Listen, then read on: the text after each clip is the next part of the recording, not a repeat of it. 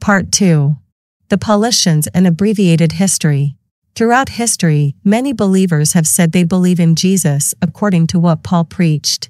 In the past, these believers called themselves true believers, but others called them Paulicians. The Paulicians were continually persecuted by the Byzantine emperors. The Roman laws, peace, and roads helped further the gospel of God. The Roman Empire was divided in AD 395. The Western Roman Empire fell because of various invaders around AD 450. However, the Eastern Roman Empire continued for about another 1,000 years. The Koine Greek used to write the New Testament, the Textus Receptus, was preserved in that empire, possibly by the Pauline Christians. Greek is perhaps the most versatile language in the world. After the Ottoman Turks invaded and destroyed the Eastern Roman Empire and sacked Byzantium, Constantinople, in AD 1453, they persecuted the Paulicians. Many Paulicians lived in Bulgaria, Begaulists. Many fled to the Italian Alps, Waldensians, and joined with the Paulicians there. Many moved to France, Cathars, and even as far as London. Many Christians who fled from the Ottoman Turks brought their Greek Bibles with them into Europe. Erasmus collected them and published the best ones. Tyndale, Luther, and others translated the Greek Textus Receptus published by Erasmus. Eventually, the King James Bible was translated and printed in 1611. Persecution of Paulicians. There was a large group of Paulicians concentrated in Armenia at the base of Mount Ararat. The Turkish government systematically slaughtered, exterminated, and killed 1.5 million Armenians inside their own borders, genocide. See the picture from the 1915 genocide found on wikipedia.org. Some escaped. The Armenians are still alive all over the world and their country is in Georgia of Russia. In comparison, Hitler killed 6 million Jews and 5 million Christians. Throughout time some have believed what Paul preached, that God is forming a new group, the body of Christ, to live in heaven. Armenians can now be found all over the world, but are they still Pauline? That is the question. If ye continue in the faith grounded and settled, and be not moved away from the hope of the gospel, which ye have heard, and which was preached to every creature which is under heaven, whereof I Paul am made a minister. Colossians 1 verse 23. God wants us all to understand the entire Bible from the point of view of what Paul wrote to us in the body of Christ in his 13 letters, Romans to Philemon. I have only shared a brief overview of their history. Pastor Brian Ross has an excellent in-depth series about the history of the Pauline believers called the Grace History Project, Grace Life Bible Church, available on the Internet. Paulicians were persecuted by the Byzantine emperors. Christian women captives being taken deep into Turkey. Satan constantly opposes God. Ever since Genesis 3 verse 15, when Satan heard that the seed of the woman would bruise his head, Satan had wanted to kill the seed before he could hurt him. Satan had been calculating the time the Redeemer would come to Israel according to Daniel's timeline and had gone ahead spreading disease, evil spirits, and false religious teaching, the tradition of men. When Jesus Christ arrived, there may have been more devils possessing people than people in Israel. God knew that Satan's plot was to kill Jesus. God had a plan that included the heaven and the earth, Genesis 1 verse 1. God had also prepared the world for his Son's arrival and the spreading of the gospel. Because of Alexander the Great's empire, the Greek language, which is perhaps the most versatile, was being spoken in most of the known world. Greek culture was also widespread. Next came the Roman Empire with law and order, peace, and great roads. Several helpful maps follow. Top Alexander the Great's empire was divided after his death. Below the fall of Western Roman Empire, c. 450 AD. Top Roman Empire under Trajan / below divided Roman Empire in 395 AD. Constantinople fell in 1453. The fall of Eastern Roman, Byzantine, Empire by the Ottoman Turks. The above map of 1606 shows the empire of the Turks in pink. Massacre of Armenians by the Turks in 1915, 1.5 million of them, Wikipedia. For Roman districts on a helpful map, circa 300 AD. Notice Thessalonica and Armenia. 1 Thessalonians chapter 2, the model minister, Paul, and his reward. 2:1-6 faithful preacher with a pure motive. 2:7-10 cherished them with gentle love as a nursing mother would. 2:11-12 concerned for them like a father for his children. 2:13 receptive hearts result in genuine faith. 2:14-20 they are Paul's reward, his joy, and crown. The apostles had pure motives, 1-6, exemplary conduct with unselfish concern, 7-12, and shared the authentic true words of God, 2:13. The exemplary evangelism of the ministers resulted in the exemplary conversion of these new believers. They are Paul's reward, his joy, and his crown, 2:14-20. There are no apostles today. Paul was a model to the body of Christ. No other individual teacher or preacher is a model apostle. Nevertheless, we should all live right. Review. In the last lesson we learned that the Thessalonians were a model church. They turned to God from idols. The Thessalonians received the doctrine of the mystery that Paul and his co-workers delivered to them by the power of the Holy Ghost. They became followers of us and of the Lord. After receiving by faith the word with power and joy of the Holy Ghost, they sounded it out and shared the truth everywhere. They were serving the true God and waiting for his Son, Jesus, which he raised, to come, who delivers us from having to go through the wrath. Matthew 3:7, the tribulation. They were an exemplary model church, because they had an exemplary model minister. Paul will now use the way he ministered to them as a model for how they, and we, should minister to others. We are all to be ministers. The nation of Israel fell and is on hold, but Jews have hope in the body of Christ. The nation of Israel received a 1-year extension of mercy to accept Jesus Christ as their Messiah. Empowered by the Holy Ghost, Peter, and the other followers of Christ's earthly ministry, preached a renewed offer of the kingdom, Luke 13:6-9, 23-34. The nation of Israel rejected the offer. They fell in Acts 7 when the Jewish religious leaders denied the ministry of the Holy Ghost through Stephen, a member of the little flock. Ye stiff-necked and uncircumcised in heart and ears, ye do always resist the Holy Ghost, as your fathers did, so do ye. Acts 7:51.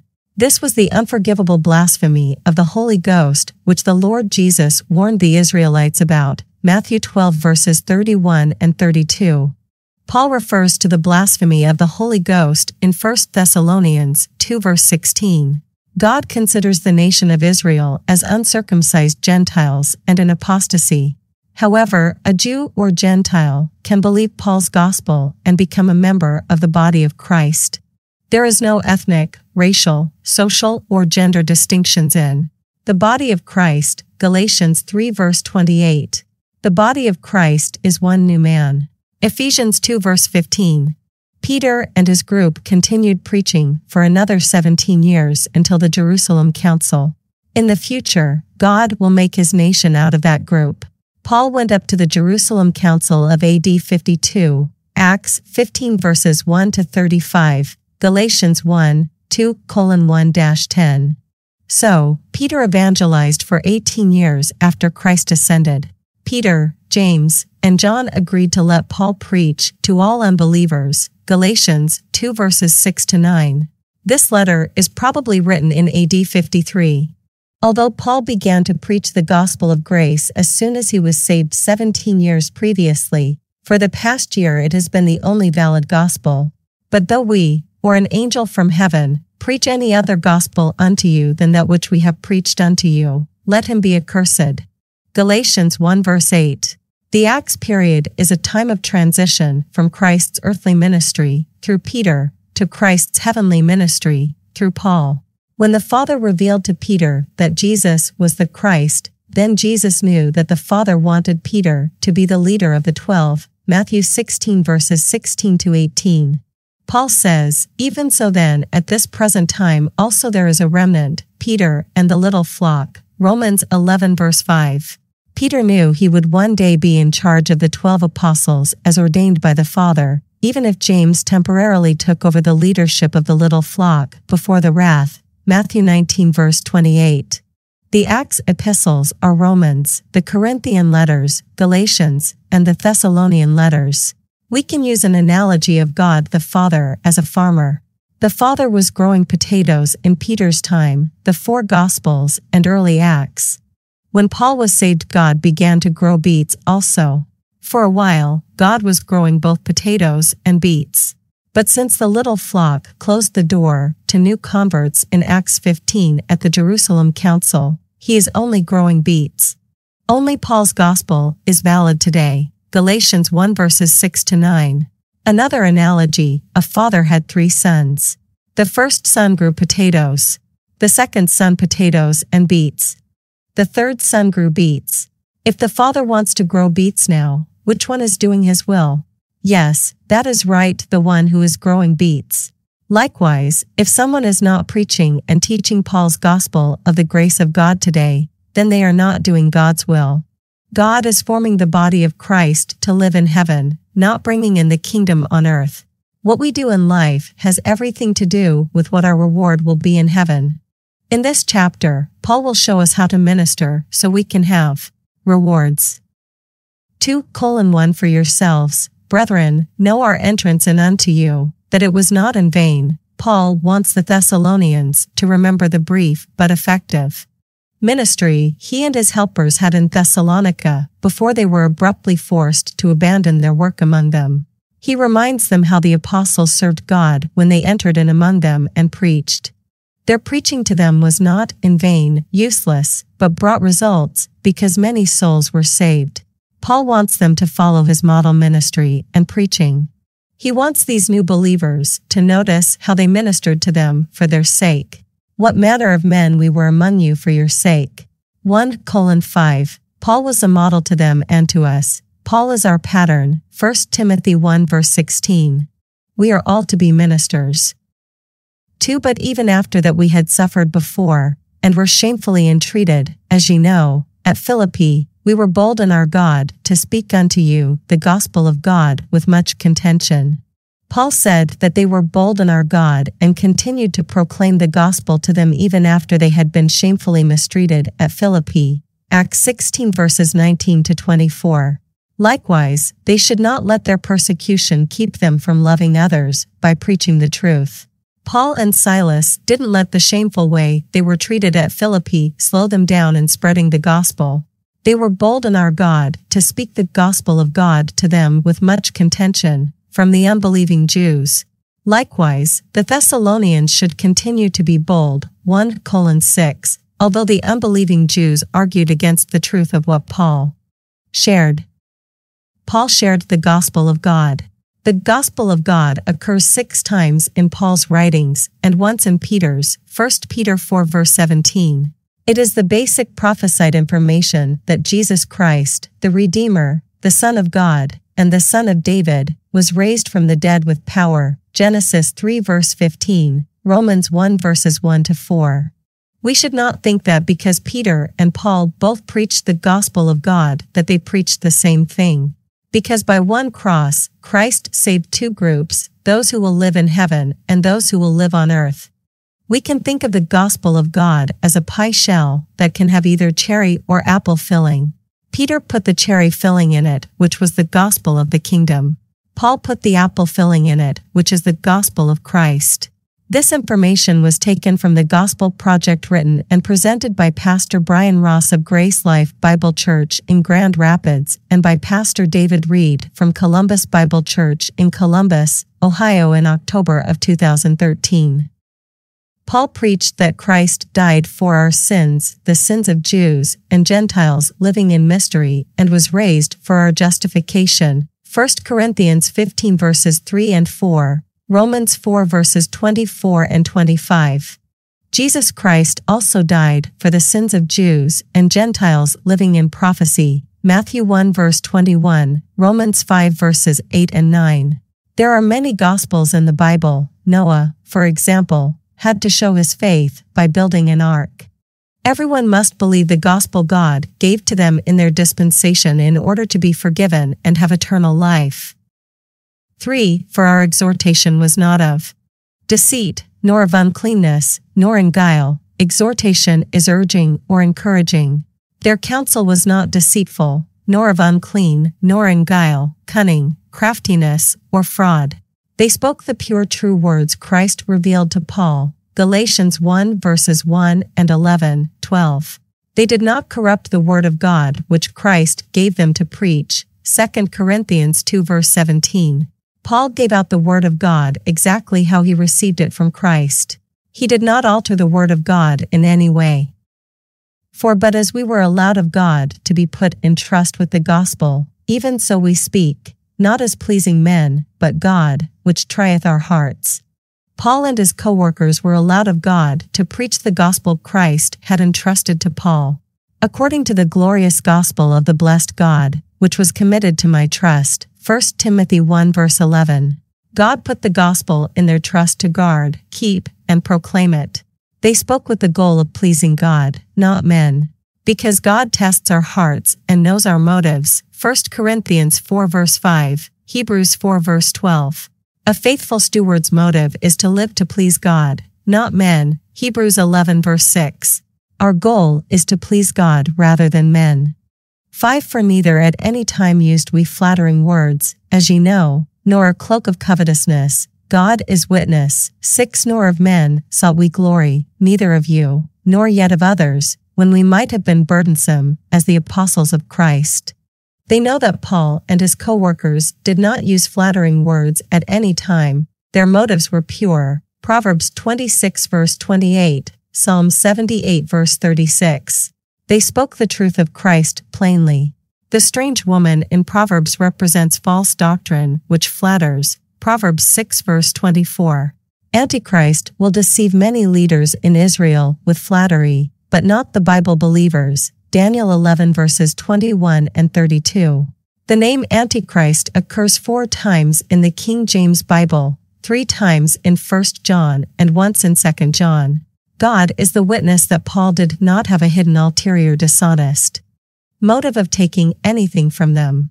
They did not seek fame, prestige, honor, praise, or monetary reward for themselves. Notice that Paul and Silvanus and Timotheus 1:1 were apostles of Christ to the body of Christ. Paul was the main, primary apostle, Romans 11 verse 13, and the other secondary Holy Ghost sent apostles, Acts 14 verse 14, of the mystery to the body of Christ. Paul was inspired and sent by Christ to be his spokesman and apostle to the body of Christ. Although, as apostles of Christ, they were entitled to payment, they did everything for free without asking for a penny. They supported themselves and gave out the word of God. Paul was the last apostle. 7 But we were gentle among you, even as a nurse cherisheth her children. They were gentle among them as a nursing mother that cherishes her children. They fed them a little milk of the word here, and a little milk there, and carried them along. 8 So being affectionately desirous of you, we were willing to have imparted unto you, not the gospel of God only, but also our own souls, because ye were dear unto us. They didn't want money or material things to stand in the way of them and the truth, because they desired for their souls to be saved. They were as a mother who has affection for her children and desires the best for them as she sacrificially gives of herself to her dear ones. With great affection and desire for them to understand the truth, the apostles were willing not only to share the gospel of God, but all the knowledge that was in their own souls because they were so dear to them. Others should be so precious to us that, as we are allowed of God, we should share the gospel and any illumination that the Holy Spirit has revealed to us through His Word. 9 For ye remember, brethren, our labor and travail, for laboring night and day, because we would not be chargeable unto any of you, we preached unto you the gospel of God. They labored as women in childbirth for Christ to be formed in them. Acts 20 verses 33 to 35. My little children, of whom I travail in birth again until Christ be formed in you. Galatians 4 verse 19. A man's work is from sun to sun, but a mother's work is never done. A mother does not receive a formal paycheck. A mother is often an example of sacrificial love. God's love is unparalleled, but a mother's love is also strong and dignified. Paul asks them to remember how he and his friends worked night and day to provide for themselves and preached the gospel of God to them. Paul didn't want any money from any of them. But Paul received monetary help from Philippi twice at that time because God put it on their hearts to give to him. Philippians 4 verses 15 and 16. 10 Ye are witnesses, and God also, how holily and justly and unblameably we behaved ourselves among you that believe. They were witnesses, and so was God, how holy, justly, and without blame they had behaved themselves among them that believe. This is how Paul wants them, and us, to conduct ourselves, among others. We are to live worthy. 11 As ye know how we exhorted and comforted and charged every one of you, as a father doth his children. 12 That ye would walk worthy of God, who hath called you unto his kingdom and glory. Like a father, they urged them to believe and to live right. A father must watch over his family and make sacrifices as he provides for their welfare. A father is a role model for his children. A loving father encourages, comforts, commands, instructs, guides, and directs his children to be responsible to do their duty. 2 Thessalonians 3 verse 4. Paul was approachable and gave personal encouragement, attention, and counsel to each one individually. This is how Paul was and how he expects them and us to be toward others. As their spiritual father, Paul wants them to walk worthy of God, who has called them, by the gospel 2 Thessalonians 2 verses 13 and 14, into his kingdom, made up of two groups, those who live in heaven and those who live on earth, and glory, to eternally glorify his Son. They are to walk worthy and be holy, just, and unblameable. 2:10, like the apostle, while serving God, who has called them into his heavenly kingdom. 2 Timothy 4 verse 18. 13 For this cause also thank we God without ceasing, because, when ye received the word of God which ye heard of us, ye received it not as the word of men, but as it is in truth, the word of God, which effectually worketh also in you that believe.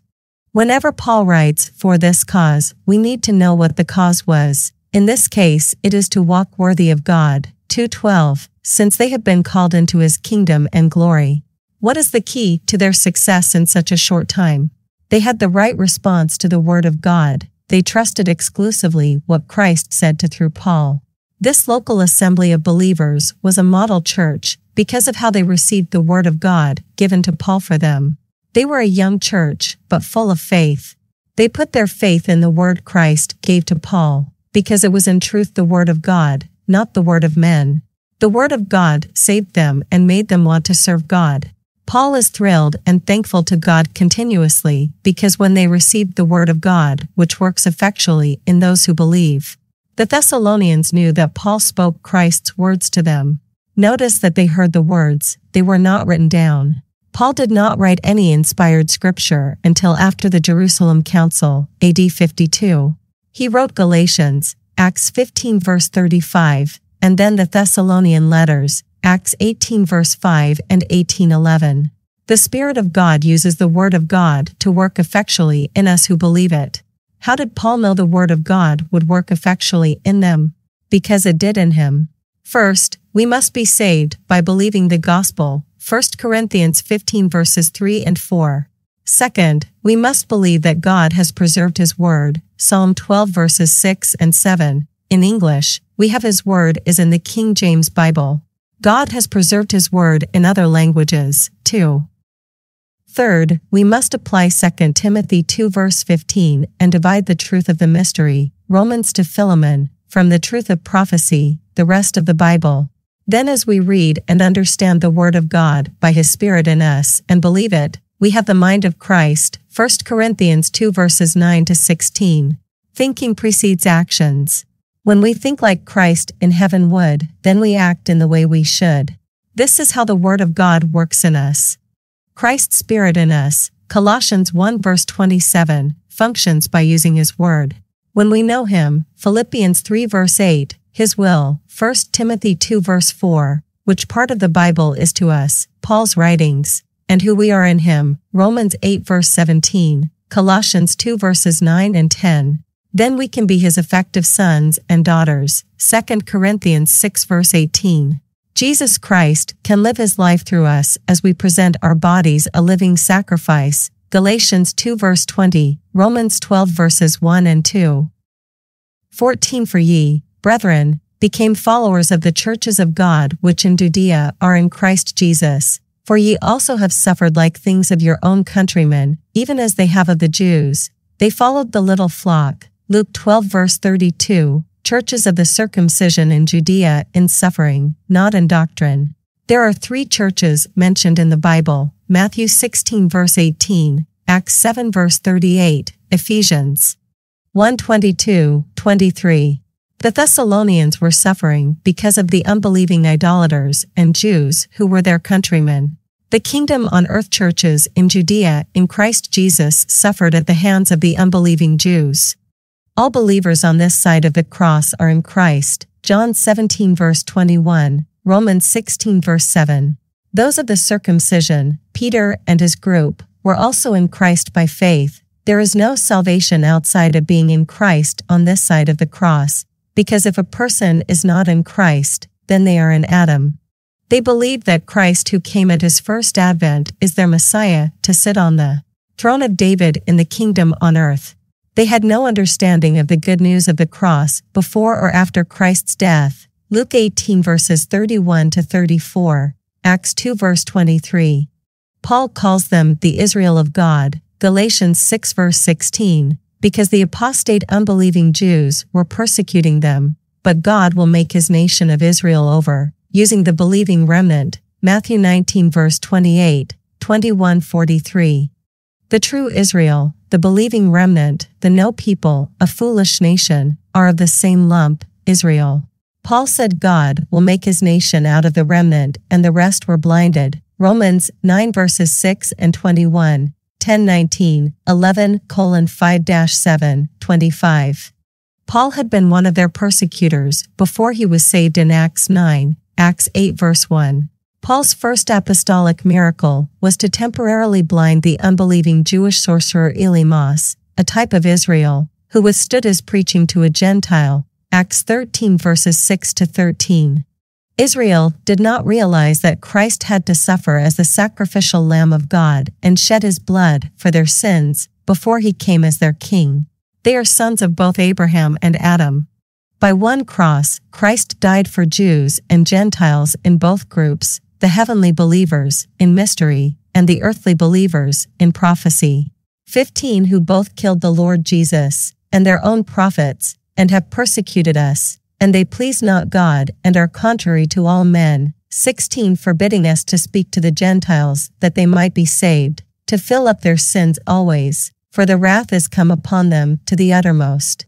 The wrath of God has come upon their own unbelieving countrymen who persecuted the Thessalonians, as it has on the unbelieving Jews that persecuted Peter's group in Jerusalem, to the uttermost. The nation of Israel's leaders committed the blasphemy of the Holy Ghost when they stoned Stephen in Acts 7 verses 51-60. The wrath of God is come upon the Jewish persecutors to the uttermost in that they will suffer eternal damnation, the second death. Unbelievers will not be forgiven as the Lord said. Wherefore I say unto you, all manner of sin and blasphemy shall be forgiven unto men, but the blasphemy against the Holy Ghost shall not be forgiven unto men. And whosoever speaketh a word against the Son of Man, it shall be forgiven him, but whosoever speaketh against the Holy Ghost, it shall not be forgiven him, neither in this world, neither in the world to come. Matthew 12 verses 31 and 32. Israel first rejected the Father, then Christ, and then the Holy Ghost. They ran out of the Godhead. The Holy Ghost is the last person of the Godhead, so no other prospects existed. When Christ was crucified, he pleaded, Father, forgive them, for they know not what they do. Luke 23 verse 34. This fulfilled Christ's words, whosoever speaketh a word against the Son of Man, it shall be forgiven him. Israel was forgiven of killing the Lord Jesus in ignorance and given another bonus year to turn to God and believe that he was their Messiah. But, when the Holy Ghost was poured out on Pentecost, Israel continued to reject the Holy Ghost-filled disciples of Christ's earthly ministry, culminating in the stoning of Stephen. This resulted in Israel being set aside and God ushering in a new dispensation revealed through Paul. The same Jews that the Thessalonians are dealing with had persecuted Paul and his helpers. What those Jews are doing is not pleasing to God. They are against all men, the kingdom on earth believers, and Paul's group. They try to prevent the Gentiles from hearing the gospel preached to them by Paul, so that they can be saved. They are adding to their sins, always filling up their sins. Because they would not believe God, be saved, and join the body of Christ. They have no hope of an earthly kingdom at this time because it has been postponed and interrupted. God has inserted the dispensation of grace, a period of amnesty when God is offering salvation to all people. Those who believe the gospel of Christ that Paul preached will be saved, forgiven, join the body of Christ, and live in heaven.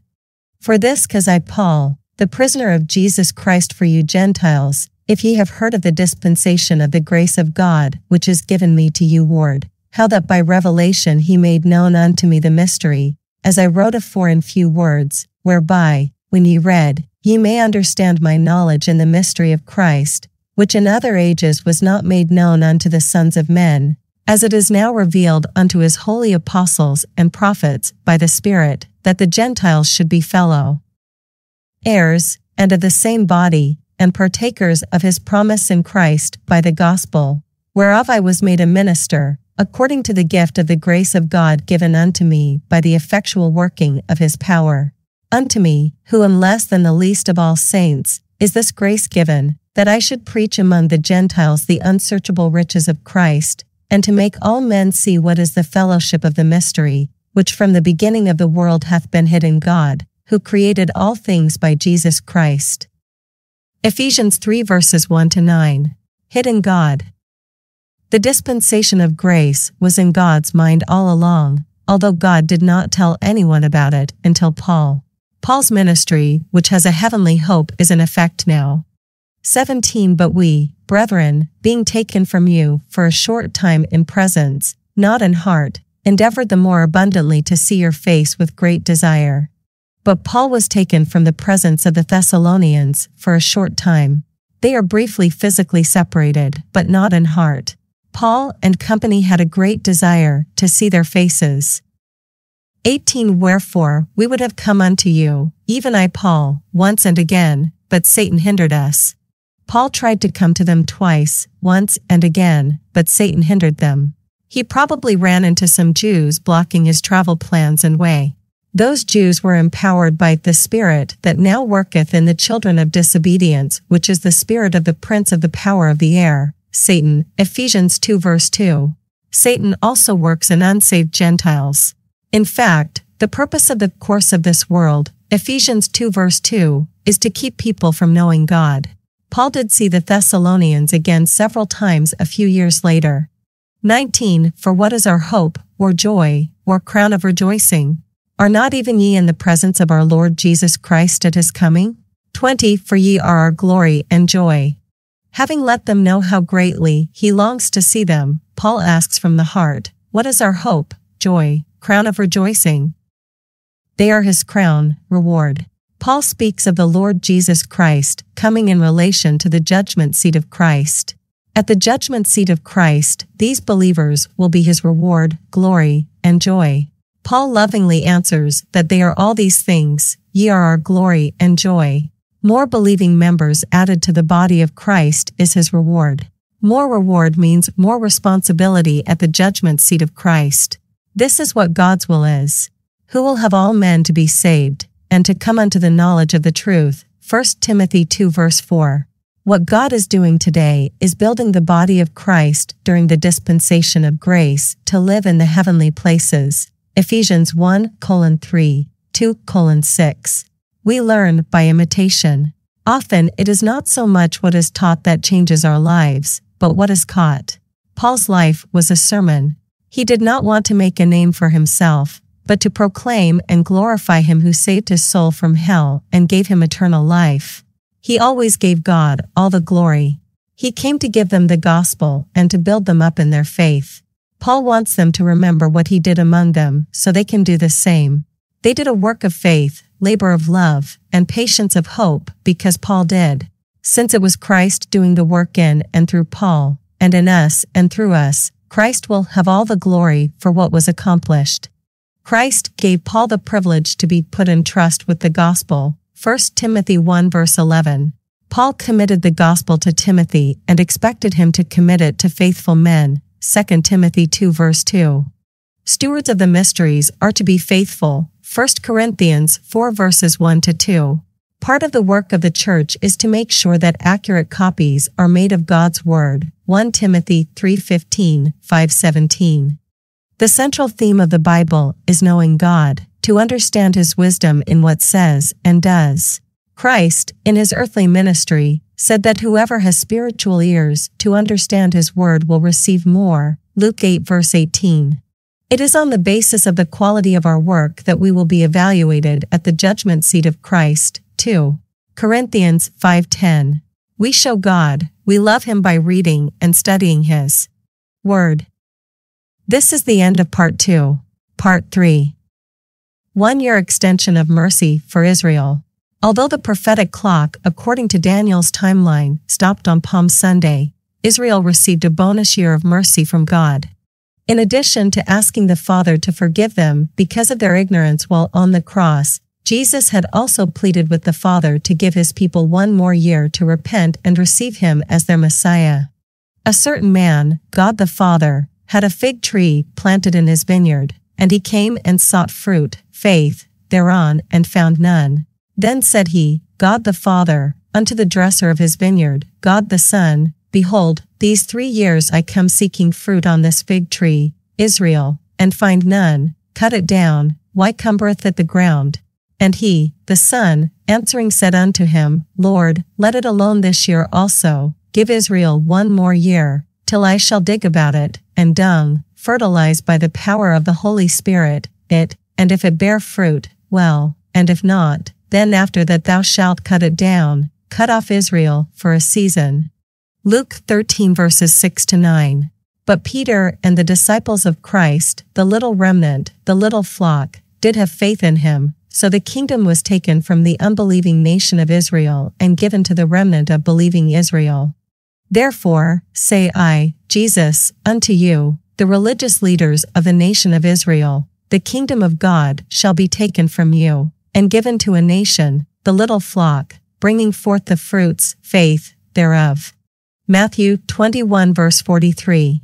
The little flock, believing remnant, received the kingdom. Fear not, little flock, for it is your Father's good pleasure to give you the kingdom. Luke 12:32. When Peter asked Jesus what he would receive for his faithfulness, Jesus answered, Verily I say unto you, that ye which have followed me, in the regeneration, when the earth is regenerated in the millennium, when the Son of Man shall sit in the throne of his glory, ye, the 12 apostles, also shall sit upon 12 thrones, judging the 12 tribes of Israel. Matthew 19 verse 28.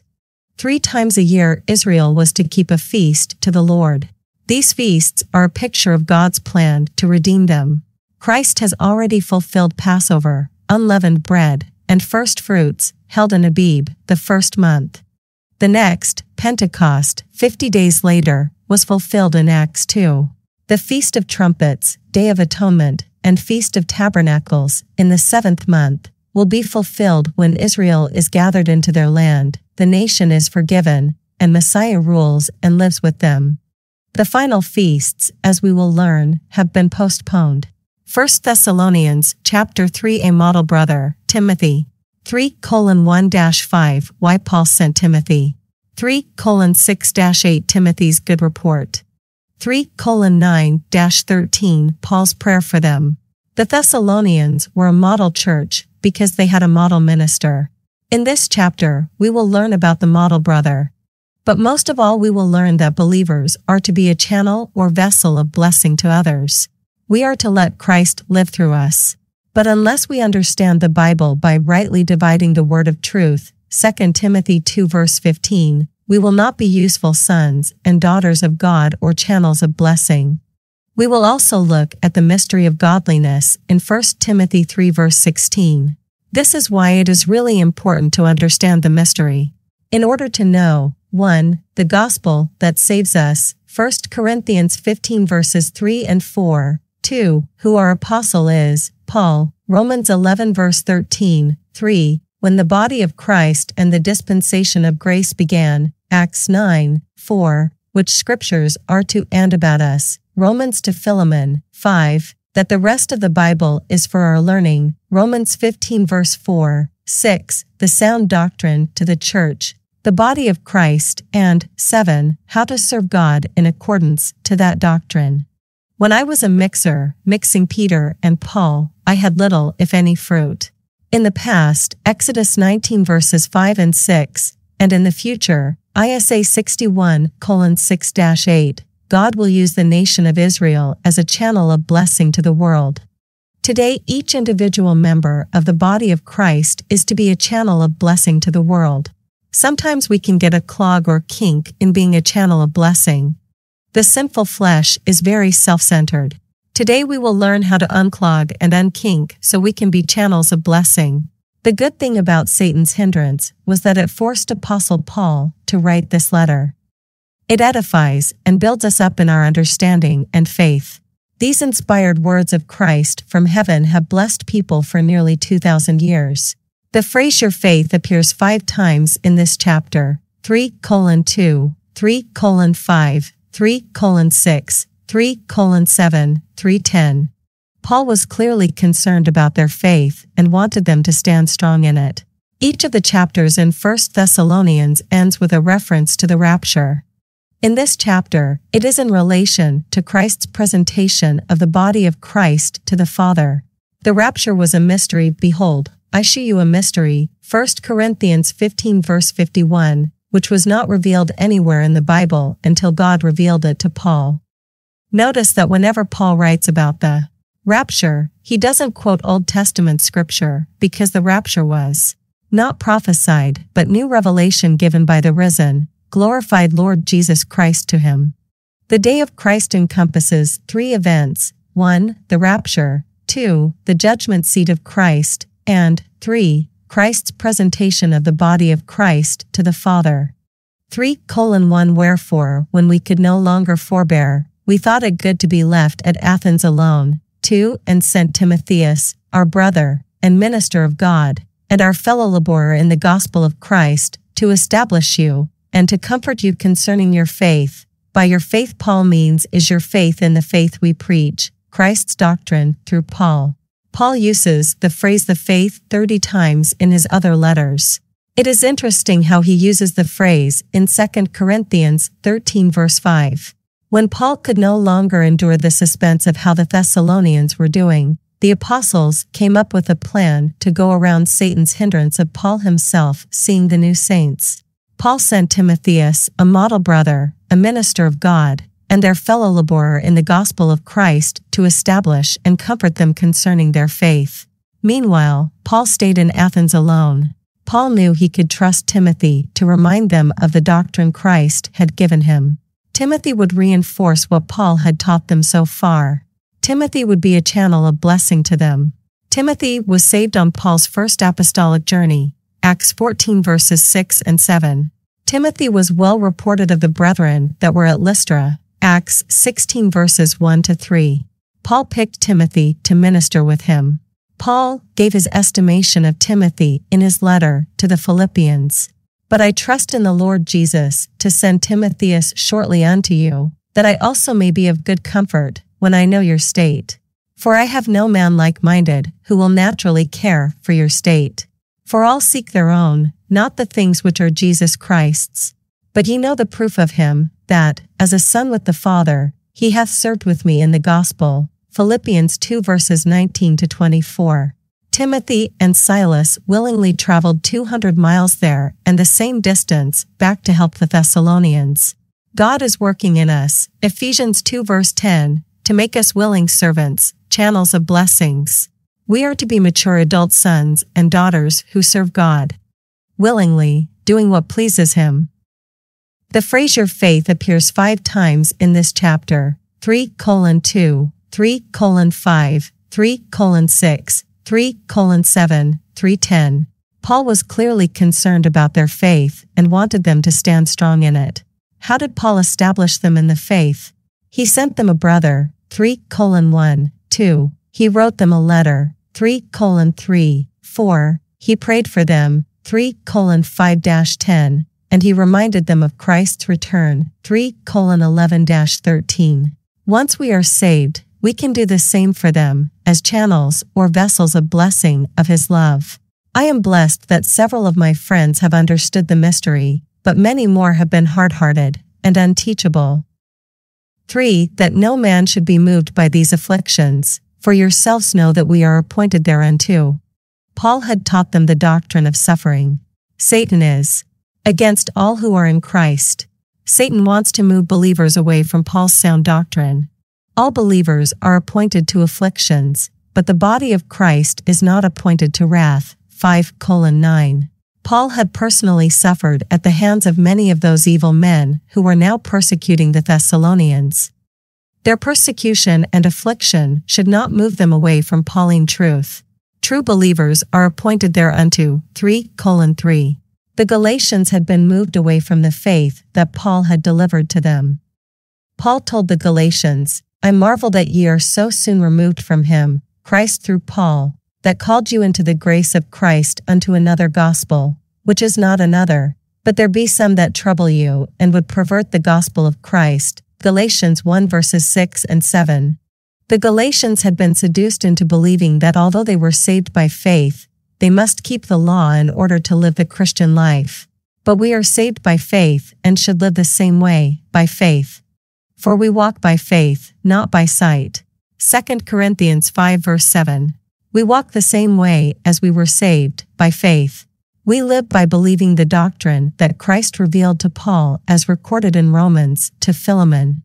We believe from the heart that form of doctrine which was delivered you, Romans 6:17. Christ's doctrine to us through Paul will work in us when we understand it. When we follow Paul's doctrine, we are not under the law. The law makes the dead sinful flesh in us come alive again. But sin, that it might appear sin, working death in me by that which is good, that sin by the commandment might become exceeding sinful. Romans 7:13. The sinful flesh can clog or kink us up so the Spirit of Jesus can't flow through us. Man is naturally self-centered. Paul said, Sin dwelleth in me, Romans 7:17-18. How do we unclog and unkink so we can be a channel of blessing? Although we are dead to sin, Romans 6:2, and dead to the law, Romans 7:4, our sinful flesh, which is in our mortal bodies, will only stay dead if we walk in the Spirit, Romans 8:14, Galatians 5:16-18. Paul discovered that there was a law, a fact, reality, or constant rule, that evil is present with me, Romans 7:21. Not a law like the law of Moses, but a law as in the law of gravity. Paul called it the body of the sins of the flesh, Colossians 2:11. There is a way to be free of this law, reality, and fact, and that is to walk in the Spirit by faith. When we understand our identity in Christ, we can function correctly. We were baptized into His death, Romans 6:3-4, and raised in newness of life, and alive unto God, Romans 6:11. We can have Christ's life flowing through us. His words are spiritual life. There is therefore now no condemnation to them which are in Christ Jesus, who walk not after the flesh, but after the Spirit. For the law of the Spirit of life in Christ Jesus hath made me free from the law of sin and death. Romans 8:1-2. Here is the crux, for what the law could not do, in that it was weak through the flesh, our flesh was too weak to keep the law. God sending His own Son in the likeness of sinful flesh, and for sin, condemned sin in the flesh, Romans 8:3. But Christ succeeded, He was able to keep the law perfectly. Christ condemned our sin nature on the cross. Sins are the wrong things we do. Sin is our sin nature. Christ was made sin for us, destroying or crucifying our sin nature in His flesh on the cross, so that we could have His righteousness imputed to us, 2 Corinthians 5 verse 21. Christ went through with the cross, not because he needed to, but because we needed him to. Romans is about the righteousness of God, and how God can justify a sinner and make him acceptable and righteous while he continues to sin. Do we continue to sin after salvation? Yes, if people think they are going to be sinless after salvation, they can get discouraged. But we can be sinless if we walk in the Spirit. Christ came through the sacrificial system apart from the law. Romans 3 verses 21 and 22. This is how God solved our sin problem. Every person has sinned. For there is not a just man upon earth, that doeth good, and sinneth not. Eccl. 7:20. For all have sinned and come short of the glory of God. Romans 3 verse 23. But we are justified freely by the faith of Christ if we believe the good news that God has said we need to believe. 1 Corinthians 15 verses 3 and 4. After the cross, the Father declared the Old Testament, those saints that died before the cross, righteous because of Christ's sacrifice. Romans 3 verses 24 and 25. The Father can remain just and justify believers in mystery because at salvation the righteousness of Christ was imputed to us. Romans 3:26, 4:5, 23-25, 5:10, 2 Corinthians 5 verse 21. The Father loves his Son, and we are in him. We become sons of God by having the Spirit of his Son in us. Now with Christ's life working in and through us, we can be effective sons of God. Once we understand the mystery, we are not to be moved from that truth. When I was a mixer, mixing Peter and Paul the first had little, if any, fruit. Paul was not moved from preaching and teaching the truth Christ gave him. Paul stayed the course. He stood fast until he was martyred. He told the Ephesian elders that he wanted to reach his kinsmen. But none of these things move me, neither count I my life dear unto myself, so that I might finish my course with joy, and the ministry, which I have received of the Lord Jesus, to testify the gospel of the grace of God. Acts 20 verse 24. At the end of his life Paul said, I have fought a good fight, I have finished my course, I have kept the faith. Henceforth there is laid up for me a crown of righteousness, which the Lord, the righteous judge, shall give me at that day, and not to me only, but unto all of them also that love his appearing. 2 Timothy 4 verses 7 and 8. In this case, I believe his appearing refers to Christ's appearing to Paul on the road to Damascus. Christ's next glorious appearing will be at the rapture. Looking for that blessed hope, and the glorious appearing of the great God and our Savior Jesus Christ, Titus 2 verse 13. The body of Christ and the dispensation of grace began when Christ appeared to Paul and will end when Christ appears in the air to catch us up. That thou keep this commandment without spot, unrebukable, until the appearing of our Lord Jesus Christ. 1 Timothy 6 verse 14. Christ's two appearings are like two bookends with the mystery of the body of Christ being formed in the dispensation of grace in between the two appearings. The adversary will try to move believers from the faith. Therefore, until the rapture we are to be steadfast, unmovable, always abounding in the work of the Lord. 1 Corinthians 15 verse 58. For verily, when we were with you, we told you before that we should suffer tribulation, even as it came to pass, and ye know. Paul had told them when he was with them to expect trouble, suffering, and persecution, which had now come to pass. He had told them that they would suffer tribulation, but not the tribulation. Paul and the Thessalonians had both suffered afflictions from the unbelievers. They, and we, are living in the present evil world, Galatians 1 verse 4, surrounded by godless men and women. Yeah, and all that will live godly in Christ Jesus shall suffer persecution. 2 Timothy 3 verse 12. Jesus told Ananias how great things he must suffer for my name's sake. Acts 9 verse 16. In Lystra, Paul had healed a man lame in his feet from his mother's womb, and this miracle caused the idol-worshipping Gentiles to want to worship Paul and Barnabas. But when the unbelieving Jews came from Antioch of Pisidia and Iconium, they convinced these same people, who wanted to worship them in one moment, to want to stone Paul in the next moment. But God was not finished with Paul, and God revived him from death. Acts 14 verses 19-22. 5 For this cause, when I could no longer forbear, I sent to know your faith, lest by some means the tempter have tempted you, and our labor be in vain. Paul wanted to know your faith if they were following Paul's doctrine.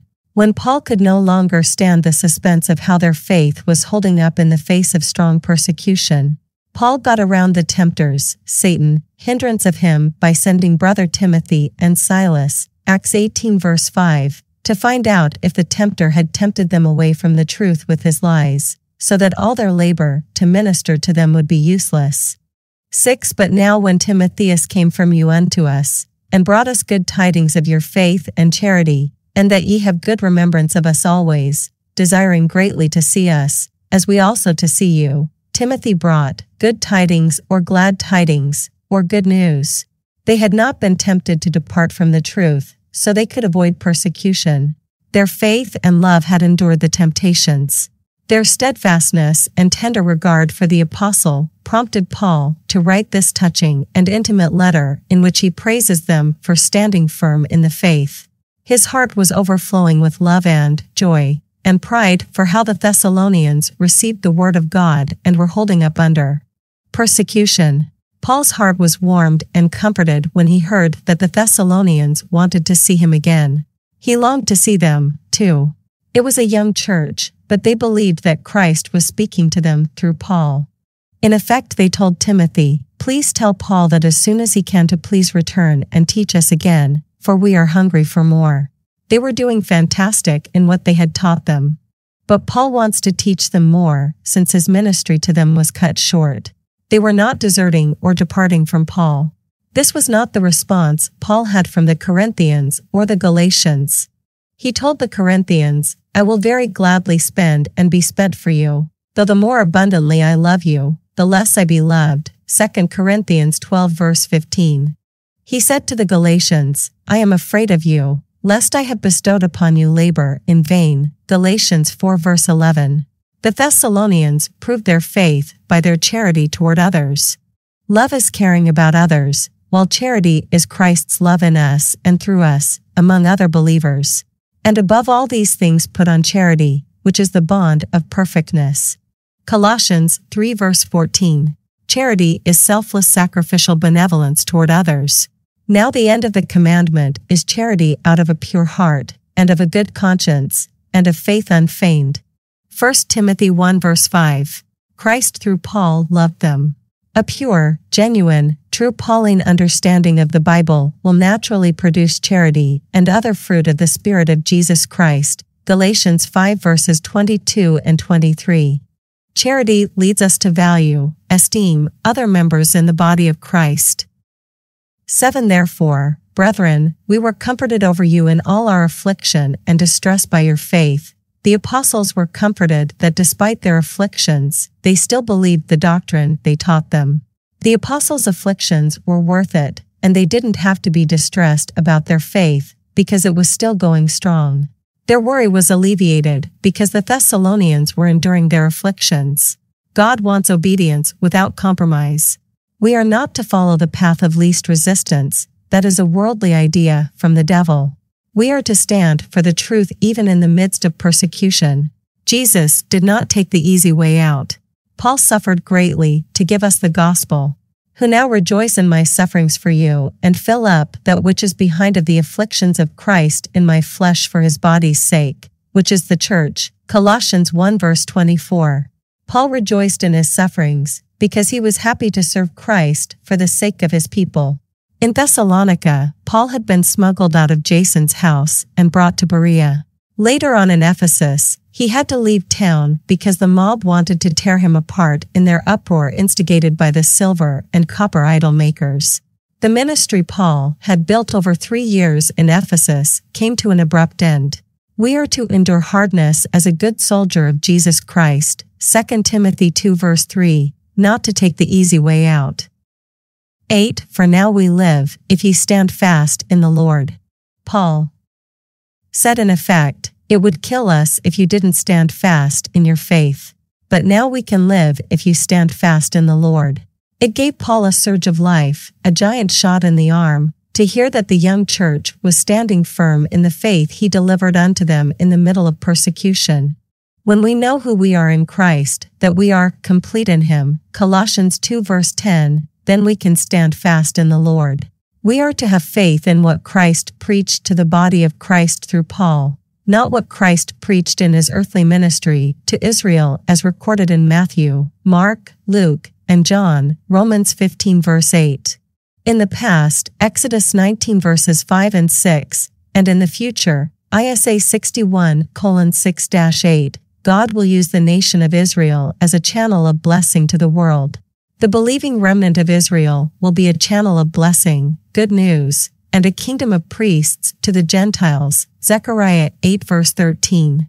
The believing remnant will live in dependence of Christ. Today, each individual member of the body of Christ is to be a channel of blessing to the world.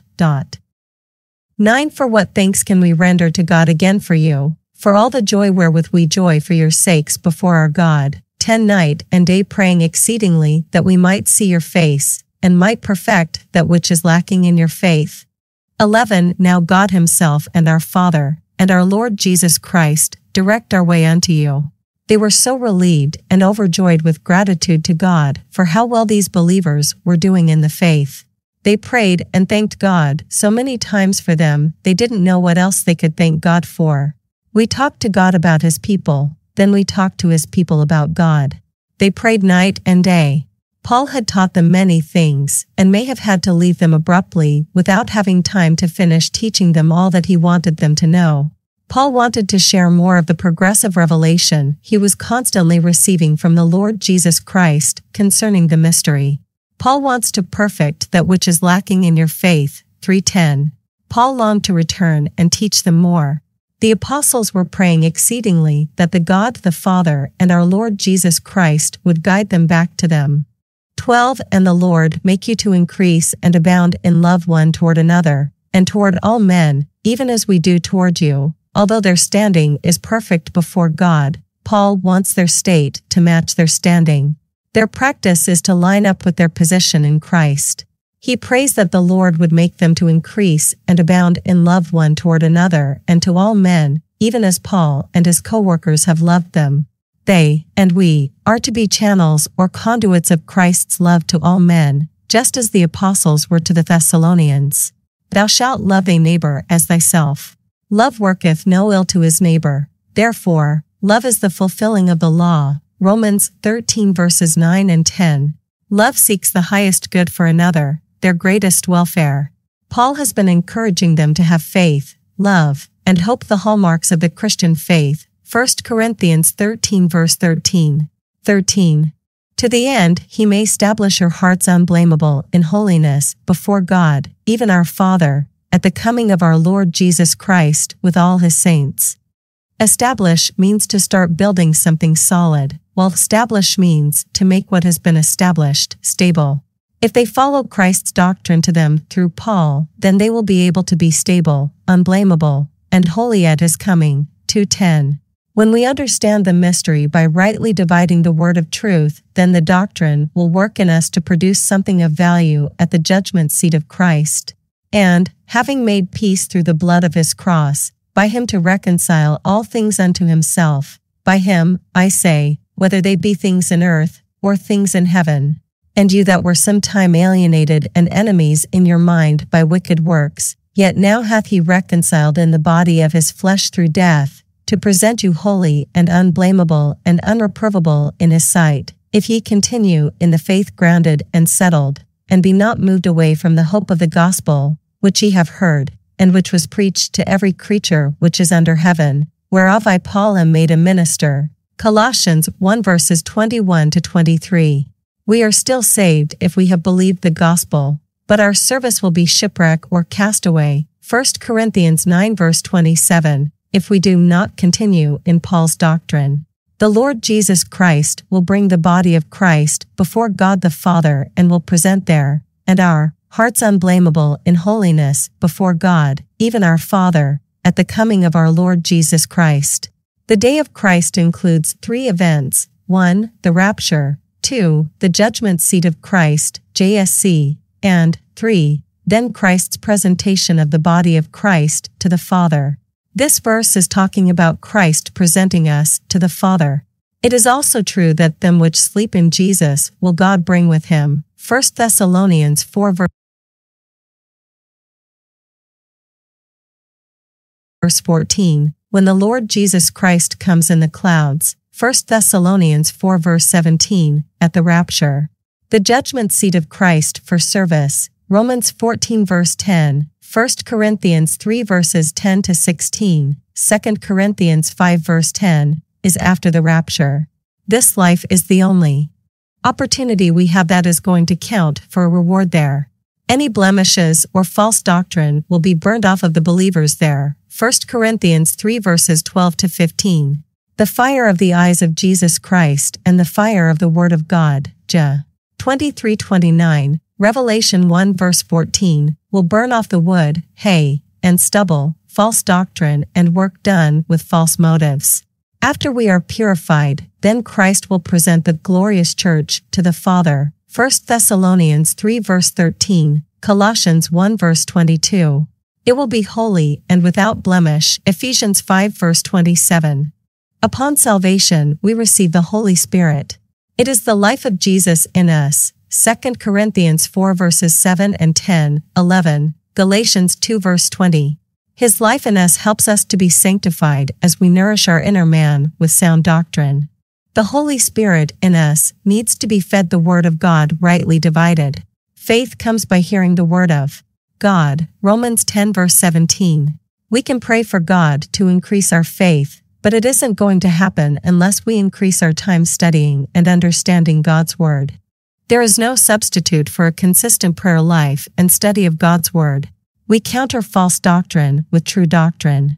This is how Satan's power is defeated and believers become stable. A believer who is ignorant of the Bible rightly divided is prey to every wind of doctrine and will not be established in the Lord. Ephesians 4 verses 11 to 16. A mind void of God's words will be filled with Satan's lies. Not only do we need to present our bodies a living sacrifice for Christ to live through, but we need to renew, Romans 12 verses 1 and 2, or reprogram our minds daily with God's Word. God is not working physically in our lives, but spiritually. For it is God which worketh in you both to will and to do of his good pleasure. Philippians 2 verse 13. The Holy Spirit keeps us and continues his work in us until the day of Christ. Philippians 1:10, 2:16. We will rejoice in heaven on that day. Paul will tell believers at the end of this letter that he wants the very God of peace sanctify you wholly. And I pray God your whole spirit and soul and body be preserved blameless unto the coming of our Lord Jesus Christ. 5:23. If we walk in the Spirit, then we will be blameless and useful channels of blessings with Christ living in and through us to others. I believe at the JSOC many of us will be sad that we did not do more for God, that we were not as rich in rewards or in our financial support of God's work as we could have been. We are to do his will. 1 Timothy 2 verse 4, share Paul's gospel, and to make all men see what is the fellowship of the mystery, which from the beginning of the world hath been hid in God, who created all things by Jesus Christ. Ephesians 3 verse 9. What is the mystery of godliness? Godliness is God living his life through the believer. And without controversy great is the mystery of godliness. God was manifest in the flesh, Jesus Christ is manifest in the believer, justified in the Spirit. The life and righteousness of Jesus in the believer justifies the believer, seen of angels. The angels are watching us. Ephesians 3 verse 10, preached unto the Gentiles. Jesus was preached to the Gentiles in the mystery, believed on in the world. In the world those who believe 1 Corinthians 15 verses 3 and 4 are saved, received up into glory. At the rapture the body of Christ will be received up into glory. 1 Timothy 3 verse 16. Jesus died for us, so he could give his life to us, so he could live his life through us. Jesus plus nothing equals everything. He is our hope. How can we be unblameable in holiness before God? We have his imputed righteousness, his Spirit, and his word specifically to us, and all the Bible. The great war, our dead flesh still in our mortal body, is still self-centered. But the Word of God will do the work of God by His Spirit in us as we understand and believe His words to us through His and our Apostle Paul. What the Old Testament prophets saw. 1 Thessalonians chapter 4 A model walk and the rapture 4:1-8 Walk in holiness. 4:9-10 Walk in love. 4:11-12 Walk in honesty. 4:13-18 Walk in hope. The Old Testament prophets could see events associated with the first and second coming of Christ, His sufferings, and His glory. 1 Peter 1 verses 10 and 11. But the prophets did not know anything about the church, the body of Christ. Christ's sudden return a year or so after the cross to save Saul of Tarsus was unprophesied, and Christ's sudden return to rapture the church is unprophesied. In fact, the entire dispensation of the grace of God, when God is forming the body of Christ to live in heaven, was a mystery that has lasted for nearly 2,000 years, was unprophesied. The certainty of the pre-tribulation rapture becomes obvious when we understand the difference between prophecy and mystery. We need to know both, all the counsel of God. The key is to know that the body of Christ began in Acts 9 with Paul's salvation on the road to Damascus, not in Acts 2. The opportunity to live forever as a member of the body of Christ ends with the rapture. Anyone who has believed the good news that Paul preached will be going up. 1 Corinthians 15 verses 3 and 4. The word rapture comes from the Latin Vulgate Bible word for caught up, which is rapimer. The Greek word for caught up is harpozo. Chapters 1-3 are more doctrinal, while chapters 4 and 5 are practical application concerning the believer's walk. Paul disclosed to the Thessalonians the three main tenets of our faith. Justification equals salvation, having Christ's imputed righteousness and eternal life. Sanctification equals spiritual growth resulting in reward at Christ's judgment seat. Glorification equals our new bodies at the rapture, completely sinless eternal state.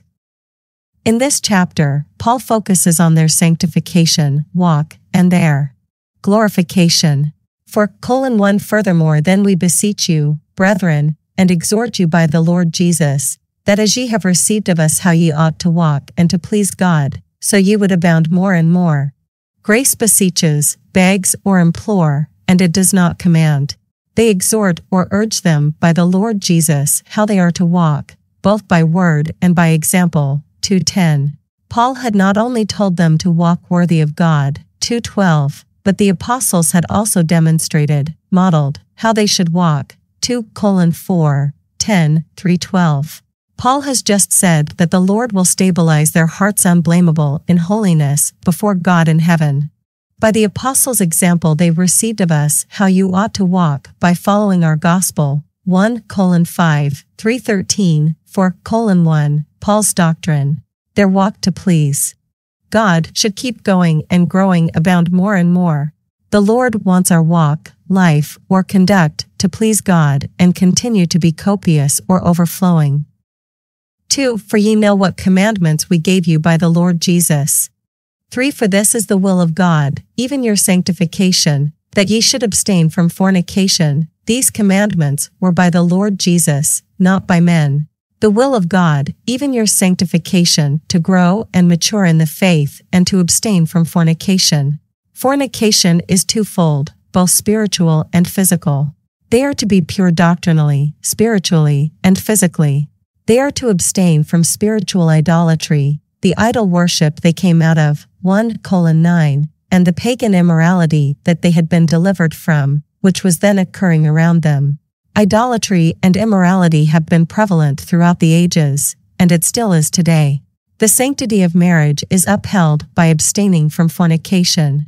Another reason Paul warned the Thessalonians to abstain from fornication was that James had asked him to. And as they went through the cities, they delivered them the decrees for to keep, that were ordained of the apostles and elders which were at Jerusalem. Acts 15 verses 20-29, 16:4, 21-25.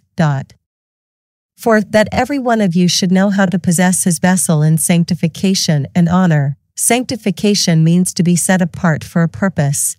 Each individual is responsible to know how to possess his or her vessel so that it is set apart for the purpose of serving God and is used in a way that is honorable. We are to be conduits of the Lord's love. 3:12-13. Walk in the Spirit, and ye shall not fulfill the lust of the flesh. Galatians 5:16. How do we walk in the Spirit? We walk in the Spirit when we allow the sound doctrine God gave us through Paul to work effectually in us. 2:13. Holding fast the faithful word as he hath been taught, that he may be able by sound doctrine both to exhort and to convince the gainsayers. Titus 1:9. We are to depart from false doctrine, which is iniquity. 2 Timothy 2:19-20. 5. Not in the lust of concupiscence, even as the Gentiles which know not God. 6. That no man go beyond and defraud his brother in any matter. Because that the Lord is the avenger of all such, as we also have forewarned you and testified. 7. For God hath not called us unto uncleanness, but unto holiness. Paul had warned them that the Lord is the avenger of all such as defraud their brother. The Jews had forbidden Paul to speak to the Gentiles so they might be saved. 2:16. The Thessalonians were surrounded by unbelievers that practiced concupiscence or sensual, sexual, lustful behaviors. Believers are to lead a life of personal holiness. We call what we do when no one but God is watching character. Our bodies are the temple of Christ, and we should not defile it by sex outside of marriage, because then we sin against ourselves and God. 1 Corinthians 6:15-19. They are not to lust for idols or practice sensual sexual lust like the lost Gentiles who know not God. Paul kept his body under subjection to his will. 1 Corinthians 9:26-27. No one should defraud someone else in any matter, their faith, or by stealing their husband or wife. Because the Lord is the avenger of such and will hold everyone accountable for their own actions. God told Israel, As I live, saith the Lord God, I have no pleasure in the death of the wicked, but that the wicked turn from his way and live. Turn ye from your evil ways, for why will ye die, O house of Israel? Ezekiel 33:11. Likewise, God has no delight in the death of the wicked in mystery. Paul warned them that God's wrath would come upon them unbelieving Jews and Gentiles who hinder God's word from going forth so others can be saved. 2:16. The apostles warned them ahead of time, saying that God has not called them to spiritual or physical uncleanness, but to walk in holiness. Christ is holy. Our goal is to be like Christ, according to the revelation of the mystery, Romans 16:25, but we will never be Christ, Ephesians 4:13-16, 21-24, 32. 8. He therefore that despiseth not man, but God, who hath also given unto us his Holy Spirit. Therefore, whoever despises to obey the Lord's commandments, for 3, Apostle Paul gave them for how to live a holy life, despises not man, but God. By an unworthy walk, wrong behavior, they despise God. Paul has mentioned the Holy Ghost, 1:5-6, twice, and now the Holy Spirit once. They, and we, received the Holy Spirit to help and teach us how to live holy lives. The word Spirit does not always refer to the Holy Ghost. Jesus, who was the only person of the Godhead to put on human flesh, said, God is a spirit, and they that worship him must worship him in spirit and in truth. John 4:24. The Holy Father is Spirit, the Son is Spirit, and the Holy Ghost is Spirit. When the King James Bible says the Holy Ghost, it is referring specifically to the Holy Ghost, but when the Bible says Spirit, then it could be referring to any one of the three persons of the Godhead, and the context must help us decide which one. We find that the Spirit in the Bible is often the Spirit of Jesus Christ in the believer, Romans 8:2. Therefore, sometimes the Spirit in us is Christ's, sometimes the Holy Ghost's, and sometimes the Father's, because all three live in us. We become sons of God by having the Spirit of His Son in us. It is the work of God's Holy Spirit that they are hindering. 9. But as touching brotherly love ye need not that I write unto you, for ye yourselves are taught of God to love one another. 10 And indeed ye do it toward all the brethren which are in all Macedonia. But we beseech you, brethren, that ye increase more and more. The Thessalonians were already demonstrating brotherly love, charity, among themselves and to others, so Paul had no need to write to them about that. They, and we, are taught of God to love one another. Their labor of love was evident to all in Macedonia. Paul beseeches them to increase their work of charity more and more. What is the most loving thing we can do for someone? Yes, that is right, to share the gospel with others. 1 Corinthians 15 verses 3 and 4. God's word has the power to save souls and to help people to come to the knowledge of the truth. It is God's will that all men be saved and to come to the knowledge of the truth. 1 Timothy 2 verse 4. We live holy lives when we let the doctrine make us conduits of God's love and good news to the lost. We willingly present our bodies so the Spirit of Christ can do the work in and through us. Romans 12 verses 1 and 2, Colossians 1 verse 27. Christ liveth in me. Galatians 2 verse 20. 11 And that ye study to be quiet, and to do your own business, and to work with your own hands, as we commanded you. 12 That ye may walk honestly toward them that are without, and that ye may have lack of nothing. Why does Paul say, study to be quiet? One way to possess our vessels in sanctification and honor is to learn to tame our tongue. Paul is not saying don't share the gospel. We are to mind our own business and not be overly concerned with what other people are doing. We are not to be gossips. Speak evil of no man. Titus 3 verse 2. Paul did not want them to be lazy busybodies. Everyone should provide for themselves, so they don't have to be parasites needing to live off of other people by having others pay for them. 2 Thessalonians 3 verses 10 to 12. They had already commanded them to quietly mind their own business and to work with their own hands to provide for themselves when they were with them, in order to walk honestly toward those who are without Christ, the lost. This way they would not lack money to buy what they need and would be self-sufficient, taking personal responsibility. They would then be good examples and respectable Christian witnesses to the lost. Our witness would suffer if we had to ask others to pay for us. 13 But I would not have you to be ignorant, brethren, concerning them which are asleep, that ye sorrow not, even as others which have no hope. They are to walk in hope. The Thessalonians had been suffering severe persecution. Some may have been killed as martyrs or died for other reasons. 1:6. 3:2, 3. There were some at Thessalonica who were apprehensive about if their dead friends and family members in Christ would take part in the rapture. Paul answers their question regarding their dead loved ones in Christ. The apostle comforts them concerning those believers who had died and instructs them concerning their own hope of the Lord's return. Those who are asleep refers to the dead in Christ. 4:16. We suffer and are sad when a believer dies. We miss them. But Paul does not want them to sorrow as those who have no hope of eternal life with God. Their bodies sleep but will awake at the rapture. Paul did not want them to be ignorant concerning the hope of our pre-tribulation rapture. Paul uses the term ignorant 9 times in his letters.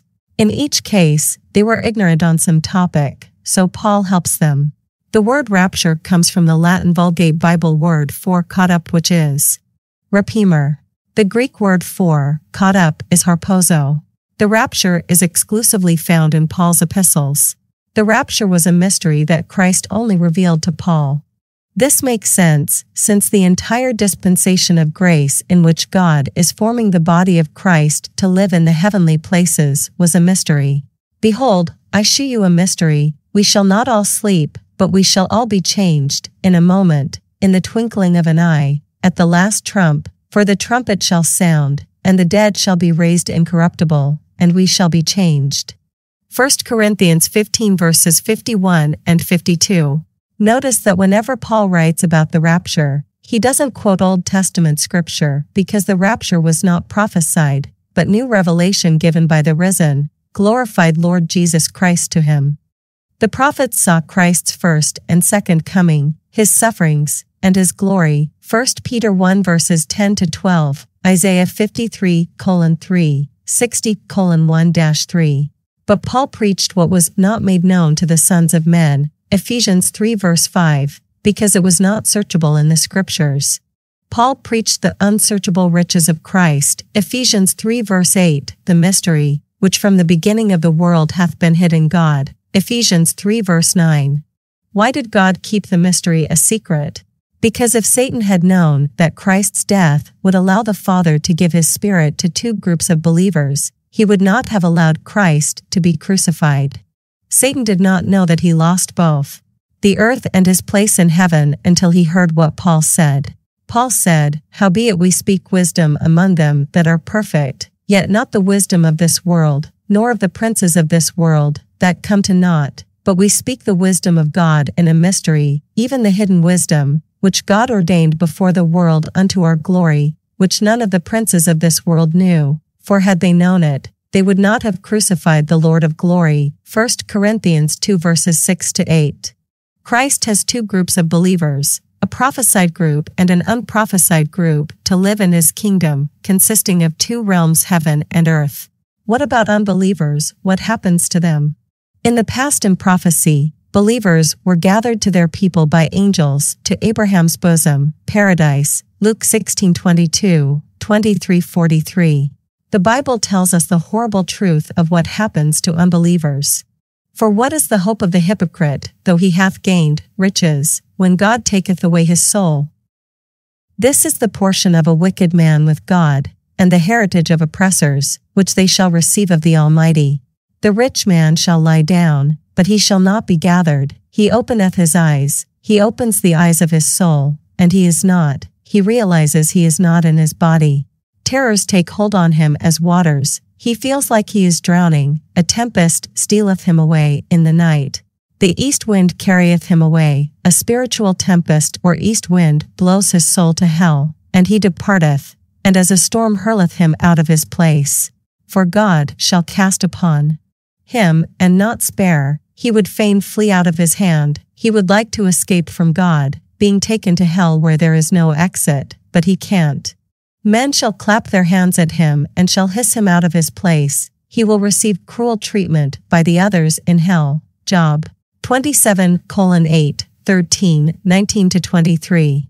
The pit will swallow him up and shut her mouth on him. Psalm 69 verse 15.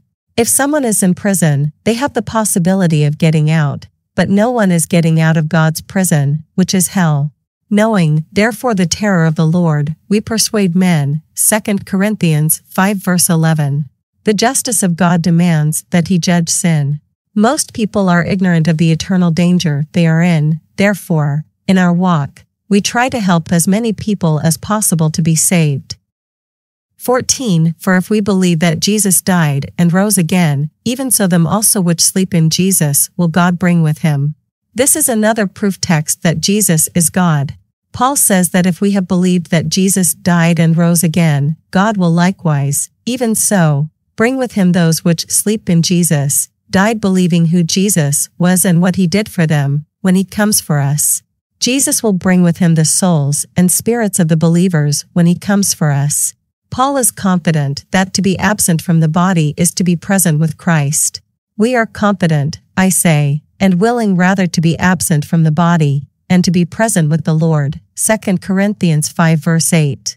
For to me to live is Christ, and to die is gain. Philippians 1 verse 21. Our inner man, Ephesians 3 verse 16, or inward man, Romans 7 verses 22 and 2 Corinthians 4:16, is composed of our spirit and soul. When we die, our spirits and souls go to God, and our bodies return to dust and the ground. Then shall the dust return to the earth as it was, and the spirit shall return unto God, who gave it. Eccle 12:7. When Rachel died in childbirth, her soul separated from her body and departed, but continued to exist. And it came to pass, as her soul was in departing, for she died. Genesis 35 verse 18. We have the blessed assurance to know that we will be raised from the dead, resurrected, and given eternal life, because Jesus was. Acts 17 verse 31. It may be that God will use a grain, atom, of our mortal body to fashion our immortal bodies. 1 Corinthians 15 verse 37. Paul said that if Christ be not raised, your faith is vain, ye are yet in your sins. But now is Christ risen from the dead, and become the firstfruits of them that slept. 1 Corinthians 15 verses 17 and 20. Since Christ died and rose, we will also rise in a glorious body like his. Philippians 3 verses 20 and 21. 15. For this we say unto you by the word of the Lord, that we which are alive and remain unto the coming of the Lord shall not prevent them which are asleep. Paul says that he and his co-workers are speaking to them by the word of the Lord, for the third time 4:1, 2, 15, not by something they made up or another man made up. The Lord revealed new information to Paul. The rapture was a mystery given to Paul by the Lord Jesus Christ. 1 Corinthians 15 verse 51. The Lord said that those who are alive and remain on earth when he returns shall not pre-event, go before, or precede those who died believing in him. Paul is not saying that he believes that he will be alive at the rapture. His use of we refers to the body of Christ. Of course, Christ will bring Apostle Paul's soul and spirit with him, and he will rise, and we will join him in the air, which is amazing to think about that. 16. For the Lord himself shall descend from heaven with a shout, with the voice of the archangel, and with the trump of God, and the dead in Christ shall rise first. The Lord himself comes suddenly to rapidly escort us through enemy territory. The heavens are not clean in his sight, Job 15 verse 15, or the stars are not pure in his sight, Job 25 verse 5. Stars is another term for angels. In this case, Satan and his fallen angels, Job 4 verse 18, Revelation 12 verse 7. Michael, the archangel, is added protection. There are three separate types of sounds at the rapture. 1. The Lord's shout is our resurrection call. We are waiting to hear our Savior say, "Come on up here." Christ calls us as he did at the tomb of Lazarus. He cried with a loud voice, "Lazarus, come forth." John 11 verse 43. Graves will not be opened, we will go through the ground or ceiling just like Christ went through doors, stones, and walls. 2. Michael is the archangel to Israel, and his voice will indicate to Israel and also the world that the rapture has occurred. It may be Israel's sign that God has restarted his prophetic program with them in which God intervenes physically on earth. The time of Jacob's trouble will be looming on the horizon, Jah 30:7. And at that time shall Michael stand up, the great prince, which standeth for the children of thy people, and there shall be a time of trouble, such as never was since there was a nation even to that same time, and at that time thy people shall be delivered, every one that shall be found written in the book. And many of them that sleep in the dust of the earth shall awake, some to everlasting life, and some to shame and everlasting contempt. And they that be wise shall shine as the brightness of the firmament, and they that turn many to righteousness as the stars forever and ever. But thou, O Daniel, shut up the words, and seal the book, even to the time of the end. Many shall run to and fro, and knowledge shall be increased. Daniel 12 verses 1-4. But God told John to not seal the prophecy. Revelation 22 verse 10. The tribulation is next, but the believing remnant shall be delivered through the wrath. The resurrection of believing Israel and Gentile kingdom on earth saints whose names are written in the book of life will occur to live in the promised land. Others shall be resurrected to face the judgment of the lost. Acts 24 verse 15.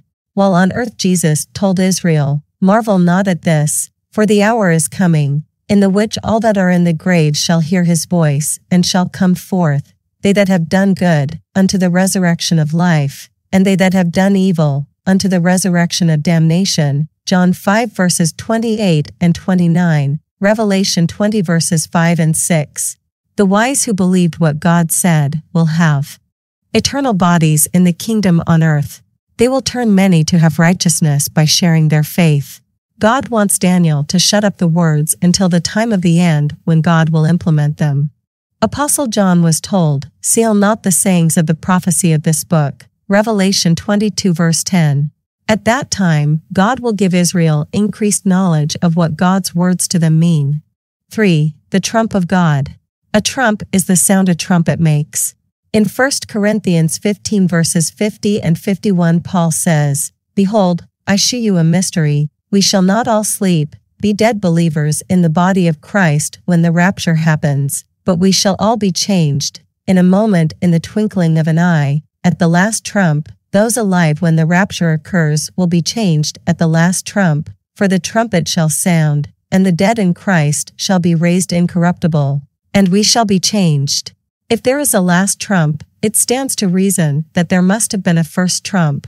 We find the first trump in 1 Thessalonians 4 verse 16, with the trump of God, and the dead in Christ shall rise first. There are two blasts, a first trumpet sound, 4:16, and a last, 1 Corinthians 15 verse 52. The trumpet sounds have to do with two events, the resurrection of the dead and living in the body of Christ. Christ's voice was like a trumpet in Revelation 1 verses 10 and 11. We are waiting for a shout of the Lord, the voice of the archangel, and the two trump of God. 17 Then we which are alive and remain shall be caught up together with them in the clouds, to meet the Lord in the air, and so shall we ever be with the Lord. 18 Wherefore comfort one another with these words. Only when we understand the scriptural truth of our pre-tribulation rapture can we be truly comforted at the loss of loved ones and our own blessed hope. There are no signs that precede the rapture. It is imminent and could occur at any time. We are patiently waiting and looking for the Lord Jesus Christ to appear in the air, looking for that blessed hope and the glorious appearing of the great God and our Savior Jesus Christ. 1:3, Titus 2 verse 13. Every believer hopes to be alive when Christ returns to rapture us. We are looking for the upper taker, not the undertaker. Those of us that do not have to experience death should be very grateful. Although Paul has said that for us death is like falling asleep and waking up in the presence of Christ. Regardless of whether we wake or sleep, we will meet Christ in the air. It is comforting to know we will have eternal life with the Lord. And so shall we ever be with the Lord. Paul never tells us to prepare for the tribulation, or that Christ's coming for us is anything to fear. We can comfort one another with the Lord's words to us, because we have a joyful and good hope. 2 Thessalonians 2 verse 16. In the mouth of 2 or 3 witnesses that truth is established. Christ told us 3 times that we should be delivered from the wrath to come. Romans 5 verse 9, 1 Thessalonians 1:10, 5:9. By and by, with joy increasing, and with gratitude unceasing, lifted up. With Christ forevermore to be, I will join the hosts there singing, in the anthem ever ringing, to the King of love who ransomed me, from the hymn He Ransomed Me by J. W. Henderson, 1916. The certainty of the pre-tribulation rapture becomes obvious when we understand the difference between prophecy and mystery. We need to know both, all the counsel of God. The key is to know that the body of Christ began in Acts 9 with Paul's salvation on the road to Damascus, not in Acts 2. Acts 2 is a continuation of Christ's earthly ministry, as recorded in Matthew, Mark, Luke, and John, when mostly Jewish believers are added to the little flock of kingdom on earth believers, Luke 12 verse 33, Acts 2 verses 41 and 47, 5:14. The rapture will be a secret meeting. Christ's coming will not be seen or heard by unbelievers, but some may see a light high in the sky. Just like Paul's companions did not hear the voice or see Jesus, but only saw the light when Christ appeared to Paul on the road to Damascus in Acts 9. And they that were with me saw indeed the light and were afraid, but they heard not the voice of him that spake to me. God of our fathers hath chosen thee, that thou shouldest know his will, and see that just one, and shouldest hear the voice of his mouth. Acts 22 verses 9 and 14. Only members of the body of Christ will hear his resurrection call. Notice that Christ does not come all the way down to earth, but meets us in the air in the clouds of the first heaven. The clouds in the stratosphere are about 20,000 miles up, but the highest clouds are about 76,000 to 85,000 miles high in the mesosphere. Christ will escort us safely through the second heaven, into the third heaven. The graves will not be disturbed because our glorious bodies will go through the ground and ceilings, just like Christ after his resurrection went through a stone and closed doors. John 20 verse 26.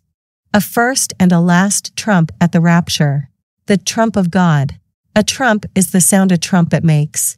In 1 Corinthians 15 verses 50 and 51 Paul says, "Behold, I shew you a mystery, we shall not all sleep, be dead believers in the body of Christ when the rapture happens, but we shall all be changed, in a moment in the twinkling of an eye, at the last trump. Those alive when the rapture occurs will be changed at the last trump, for the trumpet shall sound, and the dead in Christ shall be raised incorruptible, and we shall be changed."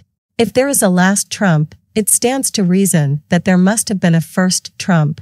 We find the first trump in 1 Thessalonians 4 verse 16, with the trump of God, and the dead in Christ shall rise first.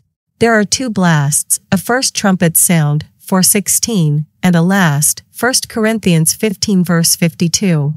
The trumpet sounds have to do with two events, the resurrection of the dead and living in the body of Christ. Christ's voice was like a trumpet in Revelation 1 verses 10 and 11. Detailed drawing of the three sounds at the rapture. Notice the timing and events of the first and last trumpet blasts. The rapture was a mystery given to Apostle Paul. Christ is our hope as he comes to meet us in the air. Rapture, mystery. An unprophesied mystery only revealed to Paul, 1 Corinthians 15 verse 51, before the tribulation, Romans 5 verse 9, 1 Thessalonians 1:10, 5:9, not in conjunction with a battle. Christ comes with them also which sleep in Jesus, 1 Thessalonians 4 verse 14, Christ comes in the air, 1 Thessalonians 4 verse 17, imminent not preceded by signs, times, or seasons. We wait, Romans 8 verse 23, 1 Corinthians 1 verse 7, Philippians 3 verses 20 and 21, 1 Thessalonians 1 verse 10, 2 Thessalonians 3 verse 5. Gathered and accompanied by Christ himself, 1 Thessalonians 4 verse 16, 2 Thessalonians 2 verse 1, an event accompanied by the voice of an archangel, 1 Thessalonians 4 verse 16, those taken, or caught up are believers, Ephesians 1 verses 13 and 14, 1 Thessalonians 4 verses 16 and 17. Quick exit in the twinkling of an eye, 1 Corinthians 15 verse 52, Christ returns to heaven with the church, 1 Thessalonians 4 verse 17, next is the judgment seat of Christ for service, 2 Corinthians 5 verse 10, we shall appear with Christ in glory, Colossians 3 verse 4, 1 Thessalonians 3 verse 13, Paul preached the gospel to every creature and no end came, Colossians 1 verse 23, a joyful blessed hope, 2 Thessalonians 2:16, 3:5, Titus 2 verse 13. Second coming of Christ to earth in prophecy. Christ comes to judge his enemies and stand on the Mount of Olives. Second coming, prophecy, prophesied many times, Deuteronomy 30 verse 3, Daniel 2 verses 34 and 35, Matthew 2400 hours 30, 26:64, John 14 verses 3 and 28, Acts 1 verses 10 and 11, 2:20, Jude 14:15, Revelation 19 verses 11 to 16, 22:20, after the tribulation, Matthew 24 verses 29 to 31, Christ comes with his mighty angels, Matthew 25 verse 31, 2 Thessalonians 1 verse 7. Preceded by signs in the sun, moon, and stars, Joel 2 verses 30 to 32, Matthew 24 verse 29, Christ begins his extended return in heaven, Isaiah 34 verse 5, Battle of Armageddon, Revelation 14:20, 16:14-17, Luke 17 verse 37, obvious dramatic, coming all will see him, Matthew 24 verses 27 and 28, Zechariah 12 verse 10, Christ comes to the earth on the Mount of Olives, Acts 1 verses 11 and 12, Zechariah 14 verse 4, Christ returns as King of Kings, Revelation 19 verse 16, removes unbelievers, tears, Matthew 13 verses 24 to 43, 2400 hours 40, 41, Christ comes to judge the nations. Matthew 25 verses 31 to 36, preach gospel in all the world and then the end comes. Matthew 24 verses 13 and 14, those taken are unbelievers or tares. Matthew 24 verse 41, a sad and dreadful day. Zechariah 12 verse 10, Malachi 4 verse 5, similarities between the rapture and the second coming. The time of coming rapture is unknown, and the time of second coming is unknown, as a thief to unbelievers. Matthew 24 verses 36 and 1 Thessalonians 5:2, 2 Peter 3 verse 10, but the second coming can be calculated by believers after the signing of the covenant by Antichrist. Christ comes and there are clouds and trumpet sounds and one or more angels. Christ the Lord is risen today. Hymn, by Charles Wesley, 1739. Christ the Lord is risen today. Alleluia. Sons of men and angels say, Alleluia. Raise your joys and triumphs high, Alleluia. Sing, ye heavens, and earth, reply, Alleluia. Lives again our glorious King, Alleluia. Where, O death, is now thy sting? Alleluia. Once he died our souls to save, Alleluia. Where thy victory, O grave? Alleluia. Love's redeeming work is done, Alleluia. Fought the fight, the battle won, Alleluia. Death in vain forbids his rise, Alleluia. Christ hath opened paradise, Alleluia. Soar we now where Christ hath led, Alleluia. Following our exalted head, Alleluia. Made like him we rise, Alleluia. Ours the cross, the grave, the skies, Alleluia. Hail the Lord of earth and heaven, Alleluia. Praise to thee by both be given, Alleluia. Thee we greet triumphant now, Alleluia. Hail the resurrection, thou, Alleluia. King of glory, soul of bliss, Alleluia. Everlasting life is this, Alleluia. Thee to know, thy power to prove, Alleluia. Thus, to sing, and thus to love, Alleluia. 1 Corinthians chapter 15 emphasizes that the living in Christ will be changed, while 1 Thessalonians chapter 4 emphasizes that the dead in Christ will rise first. 1 Thessalonians chapter 5 the model walk and the day of the Lord. 5:1-11 walk in light. 5:12-13 walk in gratitude. 5:14-28 walk in obedience to God's will. To truly understand the mystery of the rapture, 1 Corinthians 15 verse 51, it is essential to understand the distinction between mystery and prophecy. We are to study the Bible rightly dividing the word of truth, 2 Timothy 2 verse 15. The Greek word for rightly dividing is orthotomio, which means to cut straight. Acts 9 is the first straight cut. The last straight cut is the rapture. We divide the word of truth where God divides it. God divides between Christs. Appearing to Saul, Paul, of Tarsus on the road to Damascus from Christ's appearing to rapture the body of Christ.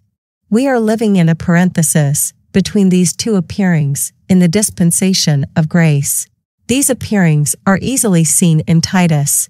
For the grace of God that bringeth salvation hath appeared to all men. Christ began an all-men ministry when he saved Paul in Acts 9, teaching us that, denying ungodliness and worldly lusts, we should live soberly, righteously, and godly, in this present world, looking for that blessed hope, and the glorious appearing of the great God and our Savior Jesus Christ. We hope to be raptured before we die. Titus 2 verses 11-13. We live soberly during the dispensation of grace, believing true sound doctrine. We separate Paul's instructions to us in Romans to Philemon from the rest of the Bible. Paul said, "Consider what I say, and the Lord give thee understanding in all things." 2 Timothy 2 verse 7. We study the rest of the Bible from a Pauline point of view. The mystery, the church will have been caught up to meet the Lord in the air, verse 17. We are not going through the tribulation. The church, the body of Christ, is saved from having any part in it. Jesus delivered us from the wrath to come, 1:10. God hath not appointed us to wrath, but to obtain salvation by our Lord Jesus Christ. 1 Thessalonians 5 verse 9. The body of Christ believers are of the day, the dispensation of grace, not the night, the tribulation, although we live in the night, this present evil world. Galatians 1 verse 4. Romans 13 verse 11. We will be saved out of the world. The evil world will continue into the tribulation, the darkness of God's wrath, for those not raptured because they received not the love of the truth. 2 Thessalonians 2 verse 10. 5:1 But of the times and the seasons, brethren, ye have no need that I write unto you. Paul said that there is no need for him to write about the times and the seasons concerning the second coming of Christ, because we are not going to be here. The mystery, the church that has been cut free, we will have been caught up to meet the Lord in the air. Verse 17. We are not going through the tribulation. The church, the body of Christ, is saved from having any part in it. Notice that Paul declares the sequence of events. Having talked about the rapture of the church, he then moves on to the day of the Lord in the prophetic program. Times and seasons do not apply to the body of Christ, they belong to Israel's prophetic program after the rapture.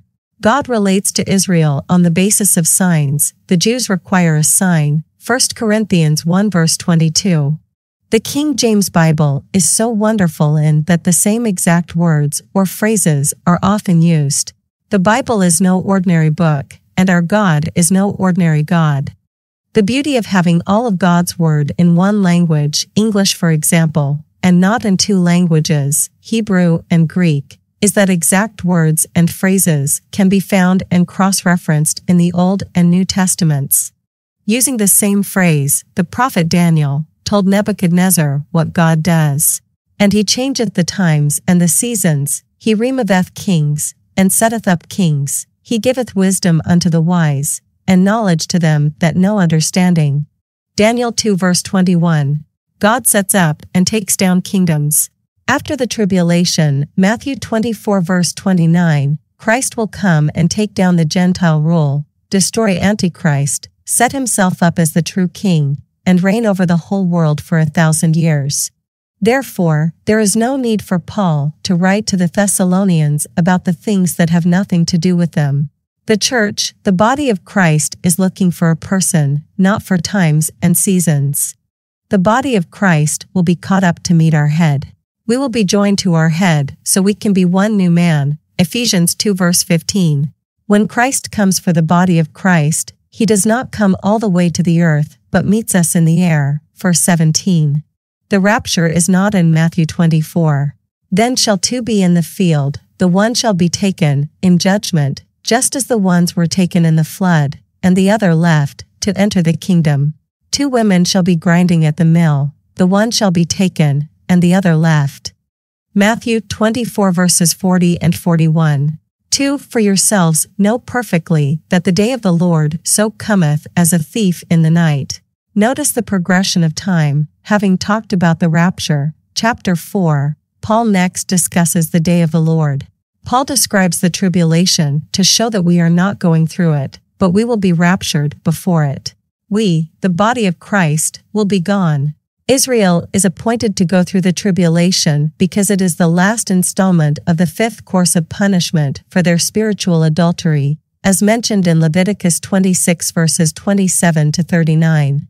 But God promises to spare those who at that time will confess Israel's iniquity and accept their punishment. Leviticus 26 verses 40 to 46.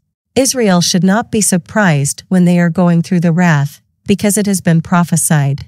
Beloved, think it not strange concerning the fiery trial, which is to try you, as though some strange thing happened unto you. 1 Peter 4 verse 12. Jesus said that unless those days were shortened no one would survive that time, but God shortened them for the sake of the believers. Matthew 24 verse 22.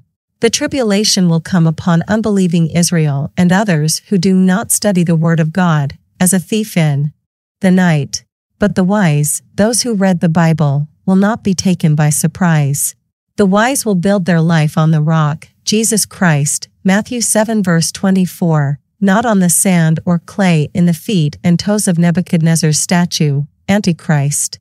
The 10 Confederate kings or toes are most likely kings of the nations mentioned in Psalm 83 verses 5 to 8. The remnant of believers in Israel believe that Jesus of Nazareth, who already came according to Daniel's timeline of 490 years, is their Messiah. Those who agree that Christ has already come in the flesh will be the true believers in the tribulation, 1 John 4 verse 2. The tribulation is the last 7 years of Daniel's timeline for when Messiah will come to Israel and set things right. Daniel's timeline began with the order to rebuild the wall around Jerusalem, nay. 2:6. It is also the last 7 years, the times of the Gentiles, Luke 21 verse 24. God had never let a nation besides Israel rule over Jerusalem, the city of the great king, Matthew 5 verse 35, until Babylon. The times of the Gentiles began with Nebuchadnezzar, the head of gold, Daniel 2 verse 38, invasion and rule of Israel. At his second coming, Christ comes as the stone that smote, Daniel 2 verse 35, and puts down all opposition to his reign over Israel and the earth, Daniel 2 verses 44 and 45. Some people include the tribulation, Jacob's trouble, Jah 30:7, in the day of the Lord, and others do not. Others teach that day of the Lord begins with the second coming of Christ. Everyone can agree that after the rapture, God again resumes intervening physically in the earth. In the dispensation of grace, God is manifesting himself to the world spiritually through believers, 1 Timothy 3 verse 16, and is not intervening physically. Peter says that the day of the Lord lasts until the first heaven and earth are burned up. But the day of the Lord will come as a thief in the night, in the which the heavens shall pass away with a great noise, and the elements shall melt with fervent heat, the earth also, and the works that are therein shall be burned up. 2 Peter 3 verse 10. This is the only other exact reference to the phrase thief in the night. Christ commands the tribulation saints to watch for him and says he will come as a thief, Matthew 24 verses 42 to 51. Their countrymen who troubled the Thessalonians and the Jews that persecuted the little flock, these unbelievers will not escape God's vengeance, 2:14-16. For the unbelievers, the day of the Lord will come upon them suddenly and unexpectedly as a thief in the night. Christ warns that he comes upon unbelievers as a thief. Behold, I come as a thief. Blessed is he that watcheth, and keepeth his garments, lest he walk naked, and they see his shame. Revelation 16 verse 15. 3 For when they shall say, Peace and safety, then sudden destruction cometh upon them, as travail upon a woman with child, and they shall not escape. If the imminent rapture were to happen, then their persecutors would go into the tribulation. They would believe that the man of sin, Antichrist, would bring in peace and safety. This verse includes the beginning and end of the tribulation. The 7 years of tribulation are divided into the first 3 12 years and the last 3 12 years. Paul has been using the pronouns you and ye and yourselves, but now he begins using they and them. The they are all the enemies of God who will receive his wrath. The wrath of God has come upon their own unbelieving countrymen who persecuted the Thessalonians, as it has on the unbelieving Jews that persecuted Peter's group in Jerusalem, to the uttermost eternal torment, as mentioned in 2:16. They despise God and hinder the Holy Spirit's work and his word through the saved to the lost, 4:6-8. In the first 3.5 years, unbelievers in Israel will say peace and safety. Then in the second 3.5 years, sudden destruction will come upon them like labor on a woman having a baby. Labor starts at an unpredictable time. Labor begins slowly and then becomes stronger and harder. God will pour out the 7 seals, trumpets, and vials. This is the false peace and safety of the real impostor Antichrist.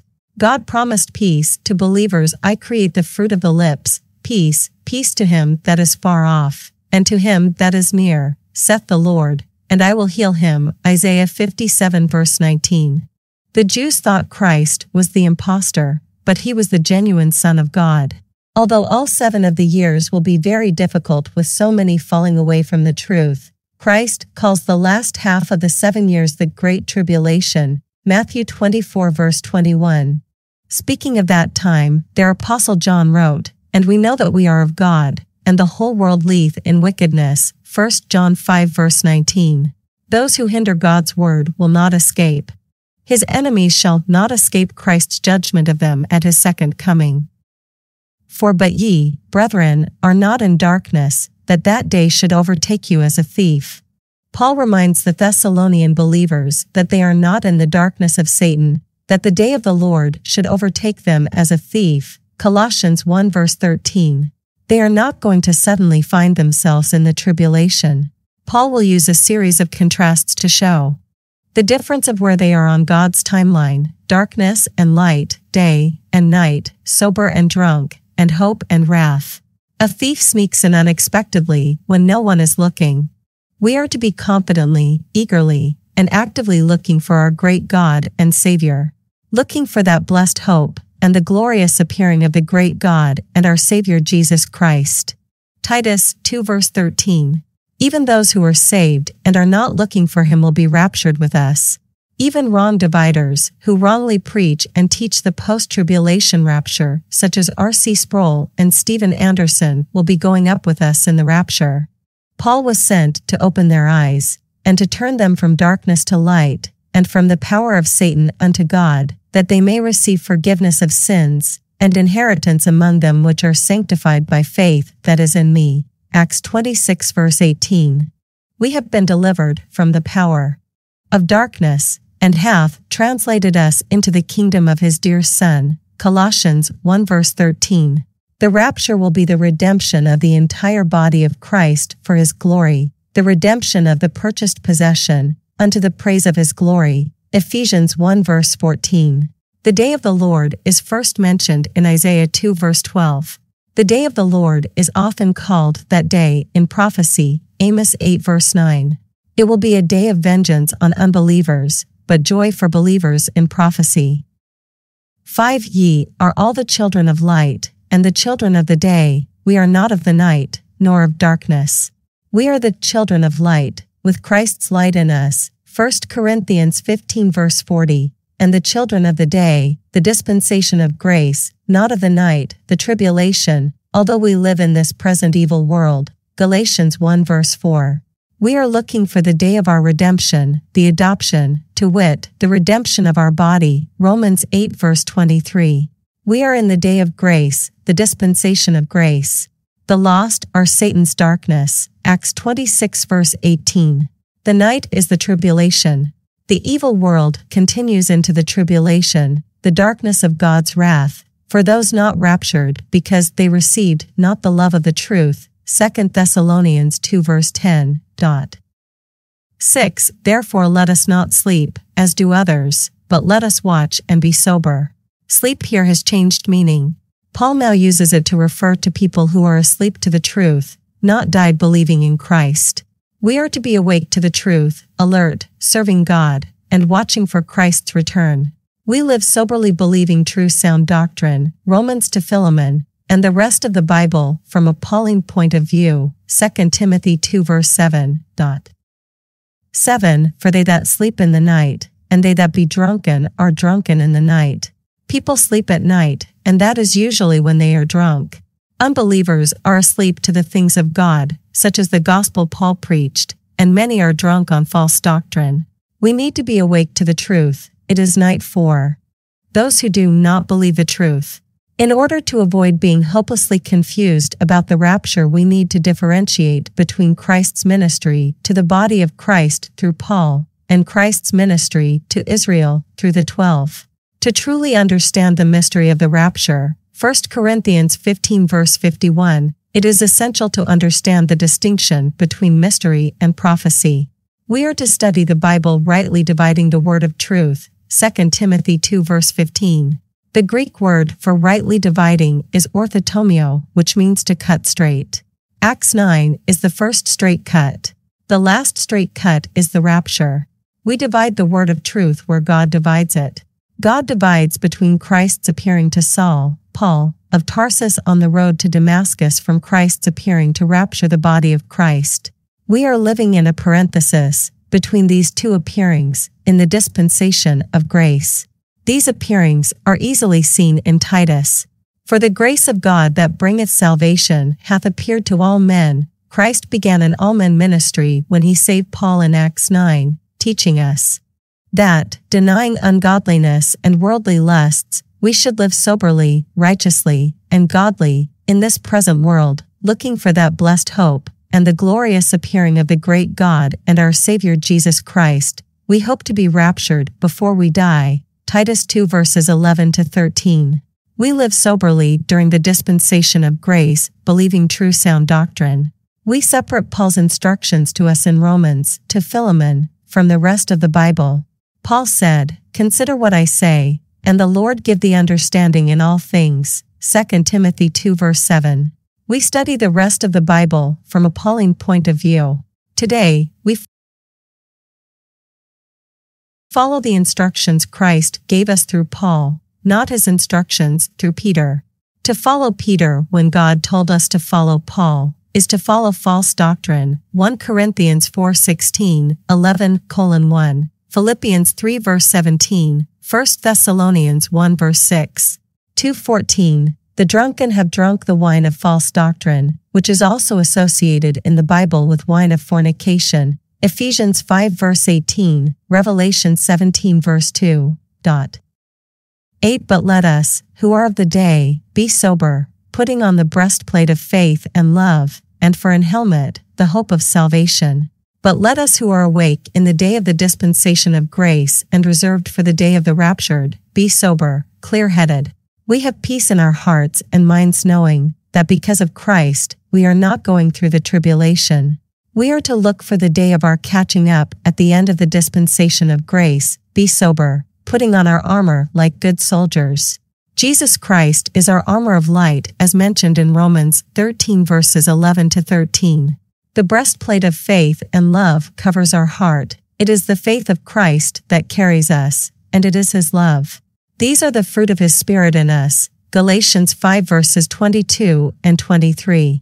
It is interesting that Paul calls it the breastplate of righteousness in Ephesians 6 verse 14. Like a helmet, our minds are protected by the hope of salvation from having to go through the tribulation.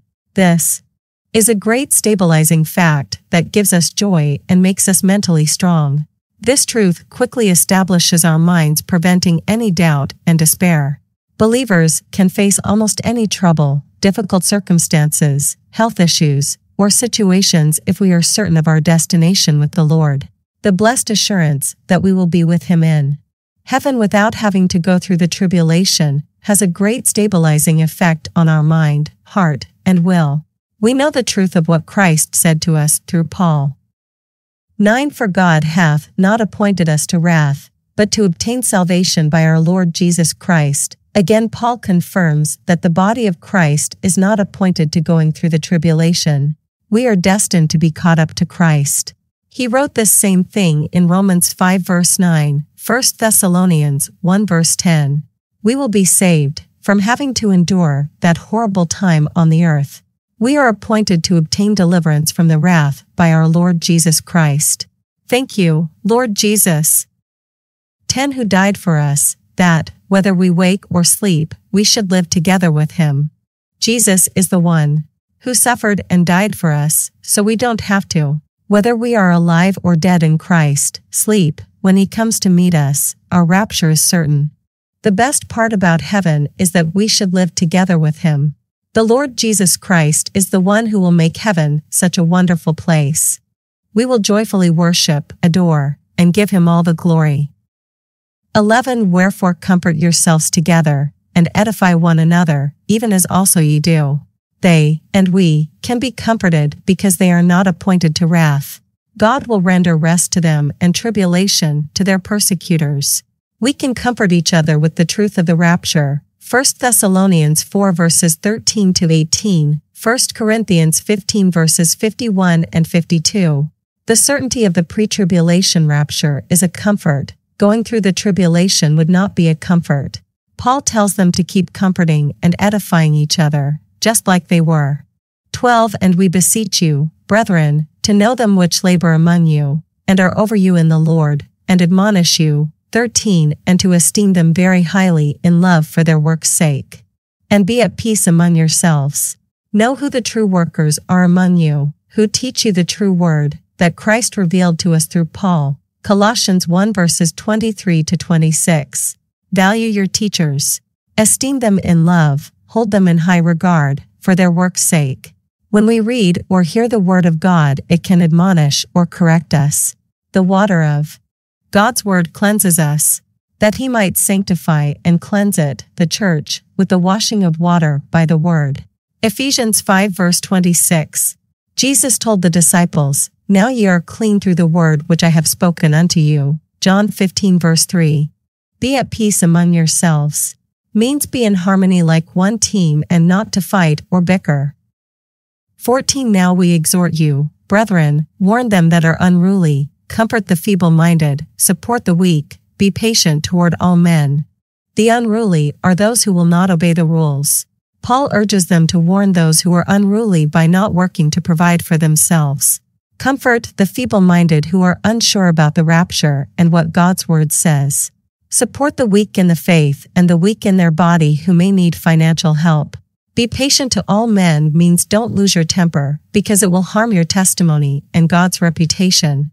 15 See that none render evil for evil unto any man, but ever follow that which is good, both among yourselves and to all men. We are not to avenge ourselves, that is God's job. Being reviled, we bless. Being persecuted, we suffer it. 1 Corinthians 4 verse 12. We follow after what is good and let God do the recompense to those who treat us badly. Recompense to no man evil for evil. Provide things honest in the sight of all men. If it be possible, as much as lieth in you, live peaceably with all men. Dearly beloved, avenge not yourselves, but rather give place unto wrath. For it is written, Vengeance is mine, I will repay, saith the Lord. Therefore, if thine enemy hunger, feed him; if he thirst, give him drink, for in so doing thou shalt heap coals of fire on his head. Be not overcome of evil, but overcome evil with good. Romans 12 verses 17 to 21. 16 Rejoice evermore. We can rejoice because we are not going through the wrath, and Christ has done everything to save us and to give us the gift of eternal life. Romans 6 verse 23. We will be with him in heaven forever. For 17. 17 Pray without ceasing. We can get up in the morning and say a little prayer such as, "Please help me to serve you today," and then add to that prayer throughout the day as things come up, or as you think about them. Pray for others to be saved and to have spiritual knowledge, like Paul did in his prison epistles.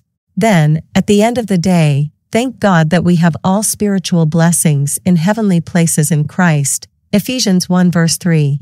We maintain a constant attitude of prayer while exalting our Lord Jesus Christ. When we do this, then everything else falls into its proper place. 18 In everything give thanks, for this is the will of God in Christ Jesus concerning you. We can give thanks that we are saved from hell and from having to go through the tribulation. We thank God in everything, not for every circumstance or situation. It is God's will for us to be grateful. 19 Quench not the Spirit. They were to allow the Spirit to move freely among themselves. We are not to grieve the Spirit in us by disobeying, behaving badly, thinking badly, not being gracious, or harboring unforgiveness. Ephesians 5 verses 25 to 30.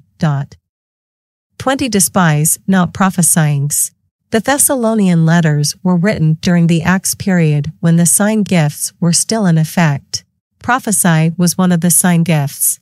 All the sign gifts have ceased. 1 Corinthians 13 verses 8 to 13. But at that time, the prophets in mystery spoke by the Spirit those things that the Lord Jesus Christ had already revealed through Apostle Paul.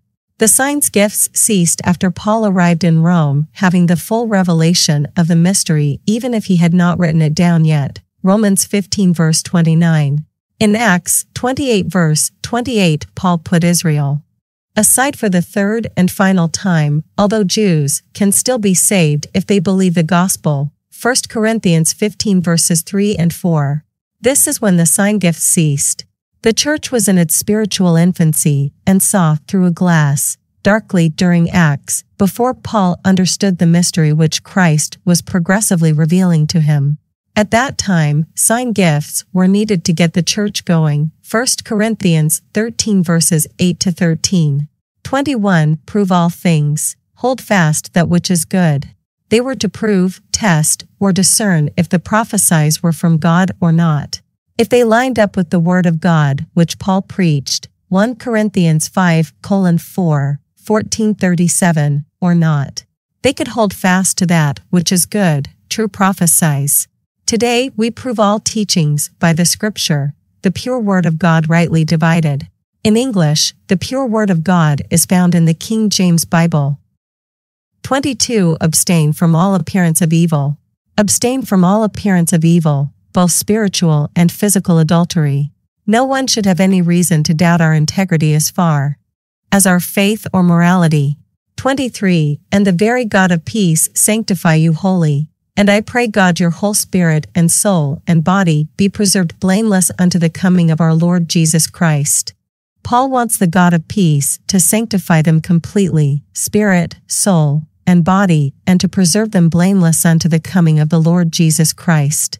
The God of peace saves us from having to go through the wrath. We are preserved blameless unto his coming if we follow Christ's doctrine to us through Paul, which is able to keep us stable, unblameable, and holy. 3:13. We do not accomplish a blameless walk above sin and self by our own effort or rule-keeping. The doctrine does the work in us effectually. Right thinking produces right action. The very God of peace does the sanctifying by his living Spirit in us and his living word to us.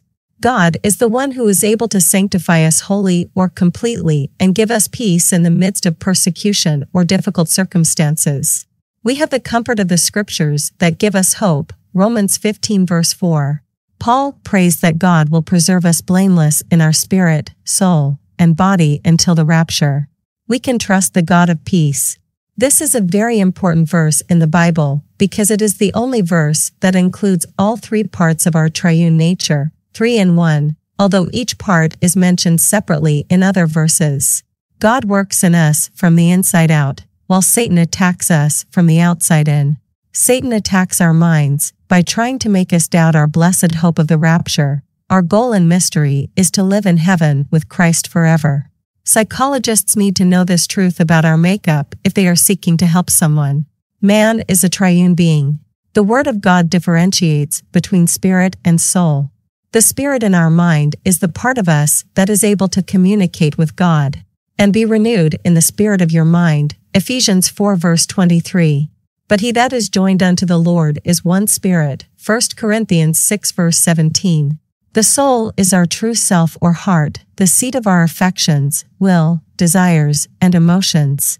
Spirit is pneuma in Greek, nephesh in Hebrew. Soul is sush in Greek, ruach in Hebrew. Body is soma in Greek.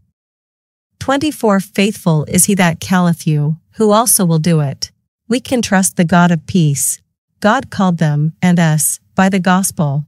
He will preserve us as we live by faith in the true sound doctrine he has given us through Paul. God justifies and sanctifies us by faith. Christ will keep us in true doctrine if we care to understand his word to us through Paul. God is faithful not only to save us, but to keep us by his Spirit in us and his word to us. Philippians 1:6, 2:13, 2 Thessalonians 3:3 and 4. God will keep us until he will rapture us. God will do it. 25. Brethren, pray for us. Paul asks them to pray for them, too. 26. Greet all the brethren with an holy kiss. 27. I charge you by the Lord that this epistle be read unto all the holy brethren. Paul asks them to give the other believers a holy kiss from him. In our culture, a handshake or wave will do. Paul charges or commands them by the Lord to have this letter read to all the other believers. Paul said he wrote what Christ revealed directly to him, 4:1, 4:2, 4:15, 5:27. As the word of God to the Gentiles grew, making copies of the word of God became one of the primary functions of the local church. God saw to it that the Greek New Testament was preserved just as the Hebrew scribes preserved the Old Testament. The local church is responsible to teach and maintain the Bible, to be the church of the living God, the pillar and ground of the truth. 1 Timothy 3:15. 28. The grace of our Lord Jesus Christ be with you. Amen. Paul closes the letter simply by exalting Christ. It is the grace of the Lord Jesus Christ that we all have. Paul wants us kept by his grace, walking by faith in his doctrine to us through Paul. 1 Thessalonians chapter summaries. Chapter 1, How the Thessalonians were saved and their work of faith, labor of love, and patience of hope. Chapter 2, Paul's ministry in Thessalonica. Satan had hindered Paul twice from coming to Thessalonica. When Paul could no longer stand the suspense of how they were holding up in the face of strong persecution, he sent a model brother, because he was hindered from going to them himself. Paul got around the tempter, Satan, by sending brother Timothy and Silas to check on them and to establish them in the faith. In other words, they were sent to do aftercare. Paul wanted to be sure that these saints were not moved away from the faith, the doctrine he taught them, but would thrive and grow. Paul wanted to perfect that which may be lacking in their faith. He longed to teach them more sound doctrine. Chapter 3, Timothy's visit and good report. Paul is happy that they want to see them again and are standing fast in the faith they delivered to them. Chapter 4, Living to please God, and the details of our pre-tribulation rapture.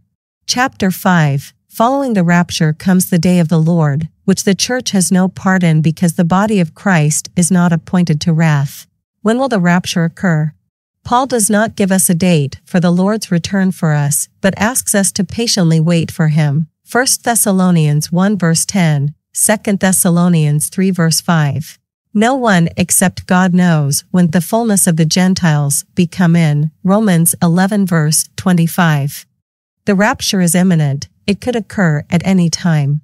I do not pretend to know when the rapture will actually happen, but I think that we can make an educated guess of the most likely window of time that the rapture will occur. However, human speculation has often proved to be wrong. I am going to share when I think the rapture may occur for the purpose of urging all of us to be busy doing God's will. We know it is God's will that as many people will be saved and to come to the knowledge of the truth as possible. 1 Timothy 2 verse 4. We are also to lay up rewards in heaven. God will judge what sort of work we did, the quality, not the quantity. How much work did we allow Christ to do through us? How many souls did we share the gospel with and edify?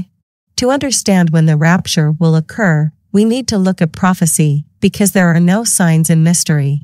God gave the world the 7-day week, Genesis 2 verses 2 and 3. Then in Exodus, he gave Israel the Sabbath day, Exodus 20 verse 8. The Sabbath day is a picture of the millennial reign of Christ. It will be a period of rest for him and his people. For we which have believed do enter into rest, kingdom, as he said, as I have sworn in my wrath, if they shall enter into my rest, although the works were finished from the foundation of the world. For he spake in a certain place of the 7th day on this wise, and God did rest the 7th day from all his works. Hebrews 4 verses 3 and 4. Could it be that God has a 7,000-year plan for mankind? Christ did not come 2,000 years after his birth, so perhaps he will come 2,000 years after his death? God gave Daniel the timeline for his people in Daniel 9 verses 24 to 27. Daniel 9 verse 24 70 weeks, 490 years, are determined upon thy people and upon thy holy city, to finish the transgression, and to make an end of sins, and to make reconciliation for iniquity, and to bring in everlasting righteousness, and to seal up the vision and prophecy, and to anoint the most holy. Daniel 9 verse 25. Know therefore and understand, that from the going forth of the commandment to restore and to build Jerusalem unto the Messiah the Prince, shall be 7 weeks, 49 years, and 62 weeks, 434 years, plus 49 equals 483. Christ declared himself to be the King of the Jews when he rode into Jerusalem on Palm Sunday. The street shall be built again, and the wall, even in troublous times. Nehemiah. Daniel 9 verse 26. And after 62 weeks shall Messiah be cut off, die on the cross at the same time, but not for himself, and the people of the prince, Antichrist, that shall come shall destroy the city and the sanctuary, and the end thereof shall be with a flood, and unto the end of the war desolations are determined. Daniel 9 verse 27. And he shall confirm the covenant with many for 1 week, and in the midst of the week, He shall cause the sacrifice and the oblation to cease, and for the overspreading of abominations he shall make it desolate. Antichrist will set himself up to be worshipped, even until the consummation, and that determined shall be poured upon the desolate. God gave Daniel the timeline for his people. Daniel 9 verses 24 to 27. 70 weeks of 7 is 70 times 7 or 490 years. There would be 483 years until Messiah the Prince would come. Know therefore and understand, that from the going forth of the commandment to restore and to build Jerusalem unto the Messiah the Prince shall be 7 weeks, and 62 weeks, the street shall be built again, and the wall, even in troublous times. Daniel 9 verse 25. Here are the calculations. 1. After the 7 by 7 weeks or 49 years will be 62 by 7 weeks or 434 years. There were 49 years from the building of the wall by Nehemiah, in which the temple at Jerusalem were rebuilt. The temple took 46 years, John 2 verse 20. 2. Then there was 400 years of silence, Amos 8 verse 11. 3. Then 34 years unto Messiah the Prince, Daniel 9 verse 25, which is Palm Sunday, when Christ declared himself to be the King of the Jews. 4. This is 69 weeks, or a total of 483 years. God inserted the dispensation of grace between the 69th and 70th week, and interrupted prophecy. The 70th week is the wrath, or tribulation, that will occur after our rapture. Notice that Messiah arrived and died in AD 34. I believe Dionysius Exiguus AD 470 to 540, who was commissioned by Pope John I to work out the date of Christ's death in AD 525, for the purpose of knowing when Easter occurred for our calendar, did it correctly. Dionysius was a monk from Scythia, modern-day Romania, an astronomer, and a brilliant mathematician. He traveled to Jerusalem and may have had access to documents that no longer exist. Based on his findings, he instituted BC, before Christ, and AD, in the year of our Lord, for our calendar. Dionysius established that Easter should be celebrated the first Sunday after the full moon that occurs after the spring equinox, March 21st. He set our calendar on firm footing. It coincides with the true date of the death of Jesus. He correctly deduced that Jesus died in AD 34 on Thursday. Christ said that the only sign he would give for his death was, for as Jonas was 3 days and 3 nights in the whale's belly, so shall the Son of Man be 3 days and 3 nights in the heart of the earth. Matthew 12 verse 40. Therefore, in order to fulfill the sign of Jonah, and rise on Sunday, Matthew 28 verse 1, Christ would have had to die on Thursday. This means that Passover had to begin at sunset on Wednesday. We must keep in mind that the Jewish days begin in the evening, at sunset. The date for the Passover changes from year to year. Using the Torah calendar, I determined that the only year around that time that the Passover began on a Wednesday was in AD 34. I believe Christ was conceived around December 25th in 1 BC. Notice there is no year 0, and that Christ was born in AD 1. Knowing that John the Baptist was born 6 months earlier helps with this reckoning. Christ lived 33 years, so if we add 1 plus 33, we get AD 34. Romans 5 verse 8 KJV. But God commendeth his love toward us, in that, while we were yet sinners, Christ died for us. 3 days and 3 nights timetable. The above timeline was created and shared publicly by Sean Brasseau. Keep in mind that the Jewish day goes from evening to evening, so Passover began on Wednesday at sunset, 6 p.m., and finished on Thursday at sunset, 6 p.m. In my book, Could God Have a 7,000-Year Plan for Mankind? I give these possible dates. Jesus probably died on Passover Abib, Nisan, 14 at 3 p.m., March 24th, AD 34. Jesus rose Abib, Nisan, 17, March 27th, AD 34. Jesus ascended on Omer Day 40, ER, or Ziv 25, May 3rd, AD 34. The Holy Ghost came Omer Day 50, Sivan 6, Shavuot, Pentecost, May 13th, AD 34. When did Jesus die? It is not enough for a Christian to believe in God. A Christian must believe God. Believing is taking God at His word. When Jesus gave us the sign for His death. For as Jonas was 3 days and 3 nights in the whale's belly, so shall the Son of Man be 3 days and 3 nights in the heart of the earth. Matthew 12 verse 40. We must trust that what He said is true. Therefore, in order to find out when Jesus died, we simply have to line up the facts with the Hebrew calendar. Jesus must have been in the tomb 3 days and 3 nights and risen on Sunday. Making the match is easy using the website torahcalendar.com. Nisan, Aramaic, is the same month as Abib, Hebrew. After comparing all the years from AD 26 to 34, we find a match with AD 34. Jesus died on Passover, Nisan 14, which began on Wednesday at sunset and concluded Thursday at sunset. Jesus died on Thursday, not Friday, to allow for the 3 days and nights. Because a Friday crucifixion would only mean 2 nights. This means Jesus would have had to die on a Thursday before sunset in order to be in the tomb 3 days and 3 nights and to rise on Sunday. The Hebrew days go from sunset to sunset. So, Passover, Nisan 14, would need to begin on Wednesday, at sunset. If we plug several years into the Torah calendar, starting in AD 26, for example, and continue plugging in the number of years incrementally, we discover the only date that fits is the year AD 34. Here are the results anyone can find using the patented calendar on the website torahcalendar.com. Comparing the following years, remember that Nisan 14 must begin on Wednesday, for Christ to die on Thursday that same day. AD 26 Nisan 14 is on Friday.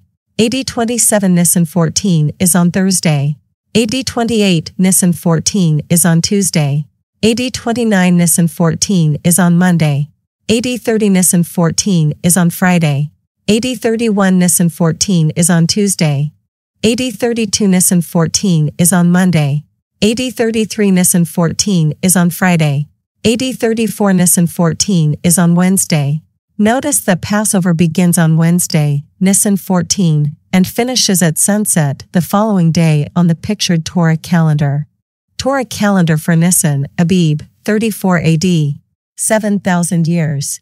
In a mere 7,000 years, God will have determined who had faith to believe in Him and will live in heaven or on earth. The week in Genesis chapter 1 and 2 is a pattern for God's plan. For He spake in a certain place of the 7th day on this wise, and God did rest the 7th day from all His works. Hebrews 4 verse 4. Explanation of Torah calendar Abib in AD 34. Keep in mind that the Jewish day goes from evening to evening, so Passover began on Wednesday at sunset, 6 p.m., and finished on Thursday at sunset, 6 p.m. In that book, I give these possible dates. Jesus probably died on Passover Abib, Nisan, 14 at 3 p.m., March 24, AD 34. Jesus rose Abib, Nisan, 17, March 27, AD 34. Jesus ascended on Omer Day 40, ER, or Ziv 25, May 3, AD 34. The Holy Ghost came Omer Day 50, Sivan 6, Shavuot, Pentecost, May 13, AD 34. However, we know that there is an unspecified time before Antichrist signs the 7-year covenant with Israel. This time period cannot be very long, since the little flock sold their belongings as Christ commanded them because the tribulation loomed on the horizon. Luke 12 verse 33, Acts 2:45, 4:34. They cashed in their property because they would not be able to take the mark of the beast and buy and sell in the tribulation. Revelation 13 verses 16 to 18. In Peter's day, people were getting impatient saying, "Where is the promise of His coming?" 2 Peter 3 verse 4. I remind you that the rapture could happen at any time. And that, knowing the time, that now it is high time to awake out of sleep, for now is our salvation nearer than when we believed. Romans 13 verse 11. The high time is when the sand in the hourglass is high. Just a few more grains of sand and time will have run out.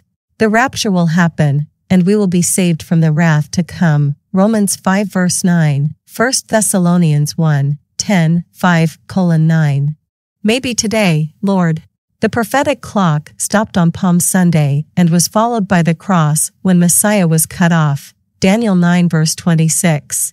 The nation of Israel then received a bonus year to accomplish a renewed offer of the kingdom through the third person of the Godhead, the Holy Ghost. The 1-year extension of mercy was a result of Christ's plea to the Father on their behalf. Luke 13 verses 6-9, 23-34.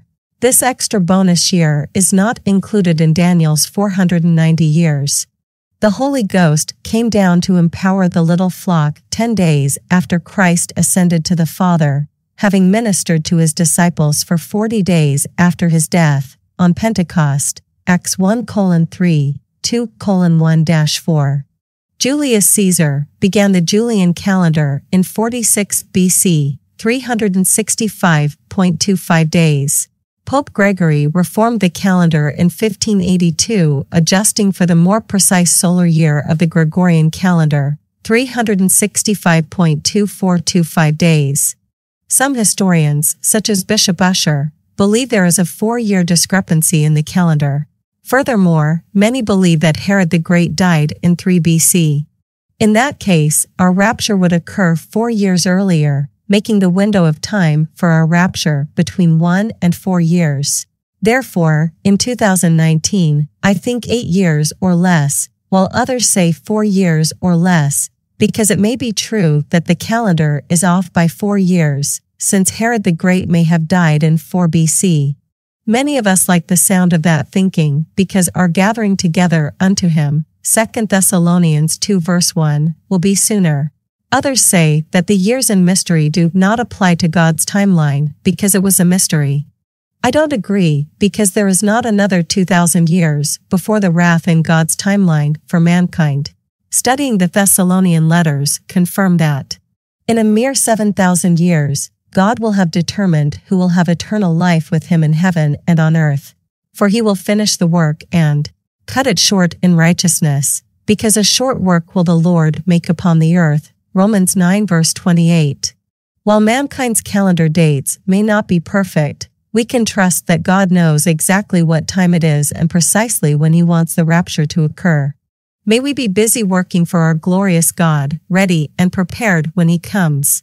Let us be patient, waiting, watching, listening, and working. Maranatha. Therefore, knowing that the rapture could occur in our lifetime and at any moment, let us be busy helping as many people as possible to believe the gospel, how that Christ died for our sins according to the scriptures, and that he was buried, and that he rose again the third day according to the scriptures, 1 Corinthians 15 verses 3 and 4, and take part in the rapture. 2 Thessalonians. Paul had used a letter to stabilize the Thessalonians. Now the enemy used a letter to destabilize them. The Thessalonians were shaken in mind and troubled because of the forged letter as from Paul. The counterfeit letter claimed that they were suffering persecution because they were in the tribulation and had missed the rapture. Therefore, Paul writes a follow-up letter from Corinth shortly after he wrote the first letter, Acts 18 verse 11. Someone was sent from Thessalonica to check to see if Paul was still in Corinth.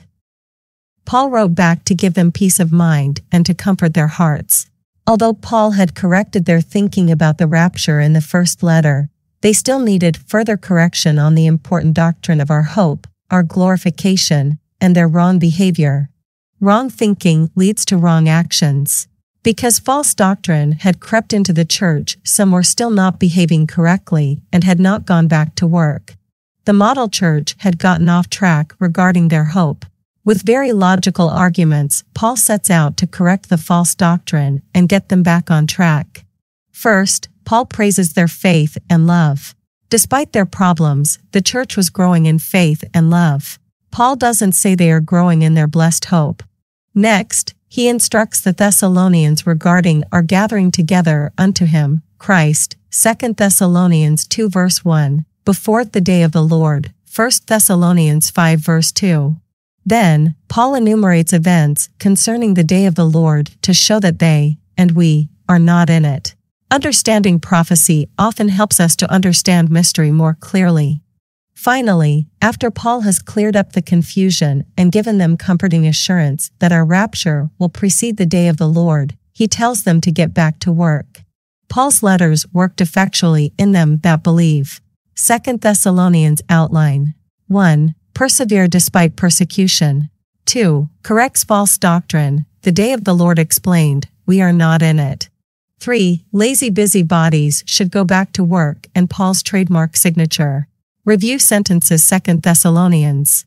1. Rest with us. 2. Gathered with us. 3. Follow us in word and work.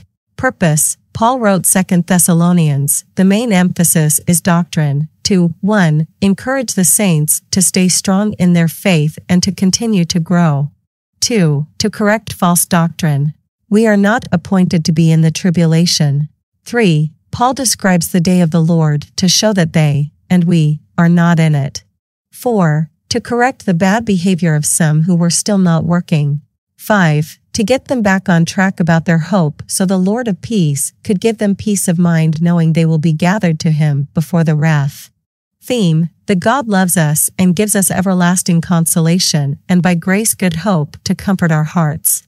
This is so we can have stable minds, allowing the doctrine to work effectually in us so Christ can do his work through us.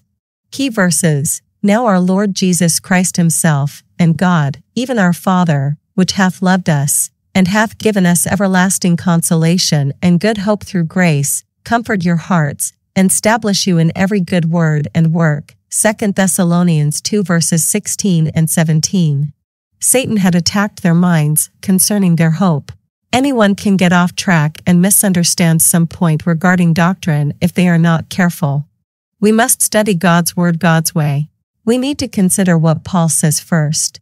Consider what I say, and the Lord give thee understanding in all things. 2 Timothy 2 verse 7. Sound doctrine results in a sound mind. 2 Timothy 1 verse 7. 1 Thessalonians emphasis. 2 Thessalonians emphasis. Coming of Christ in the air, coming of Christ to the earth, present age of grace, future day of the Lord, Spirit's work in the church members. Satan's mystery of iniquity reminds them of what he had taught, corrected false teaching they heard.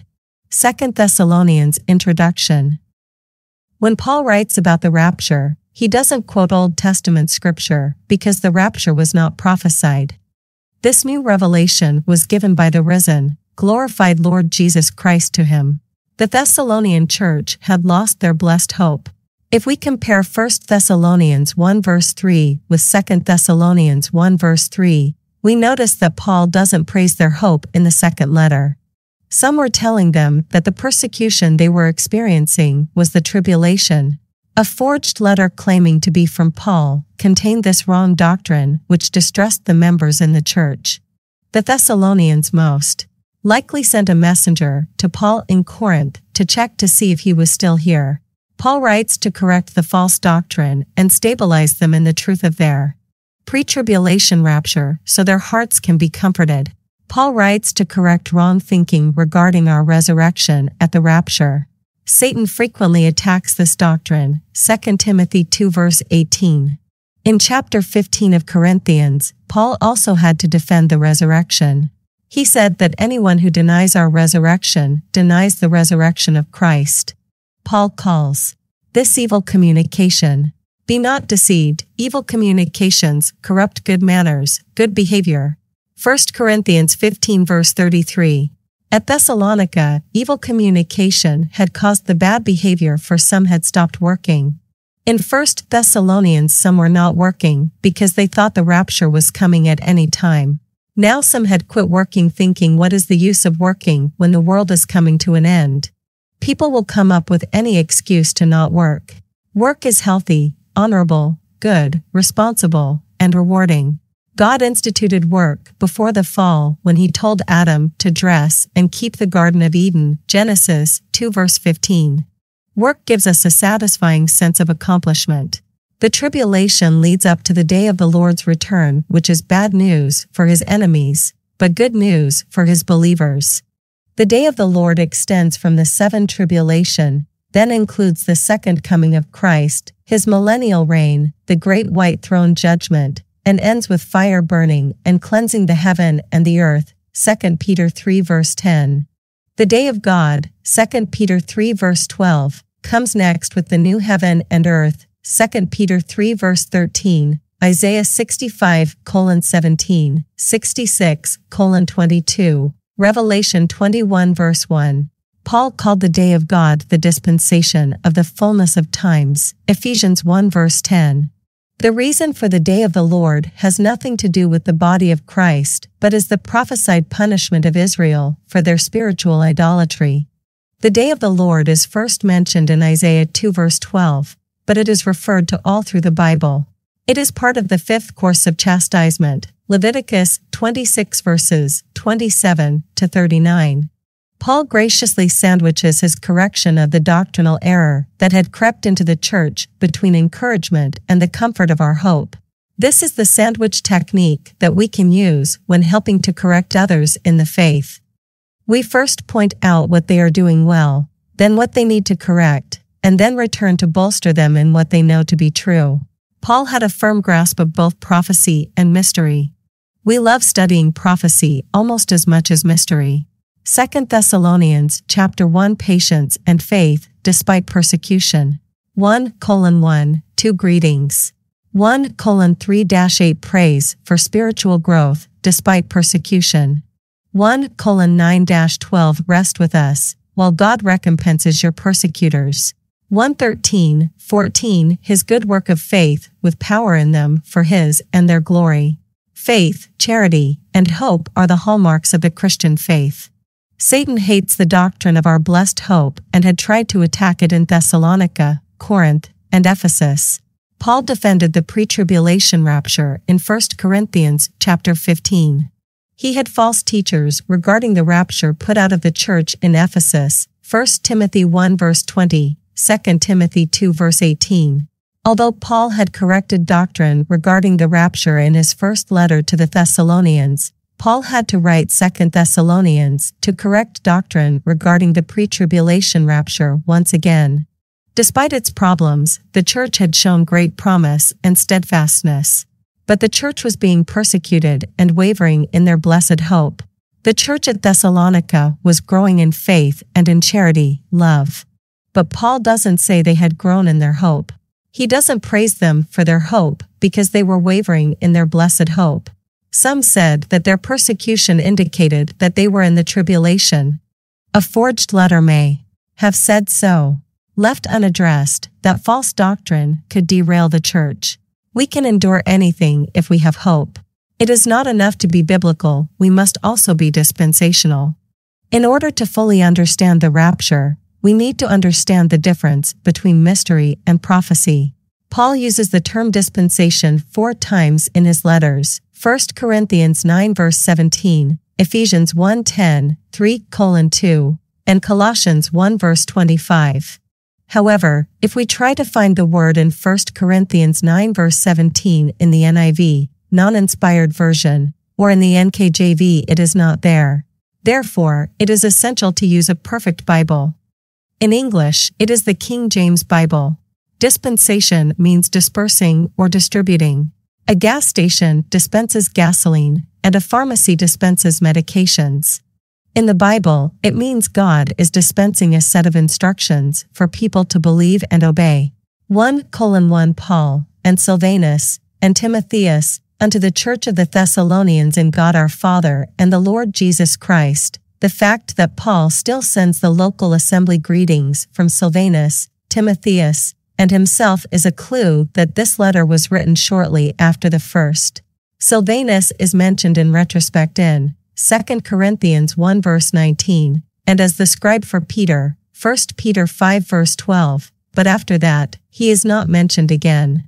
This second letter was probably written shortly after the first. Perhaps a Thessalonian had been sent to see if Paul was still in Corinth or if he had been raptured. This person brought news concerning the church and the heresy in the assembly.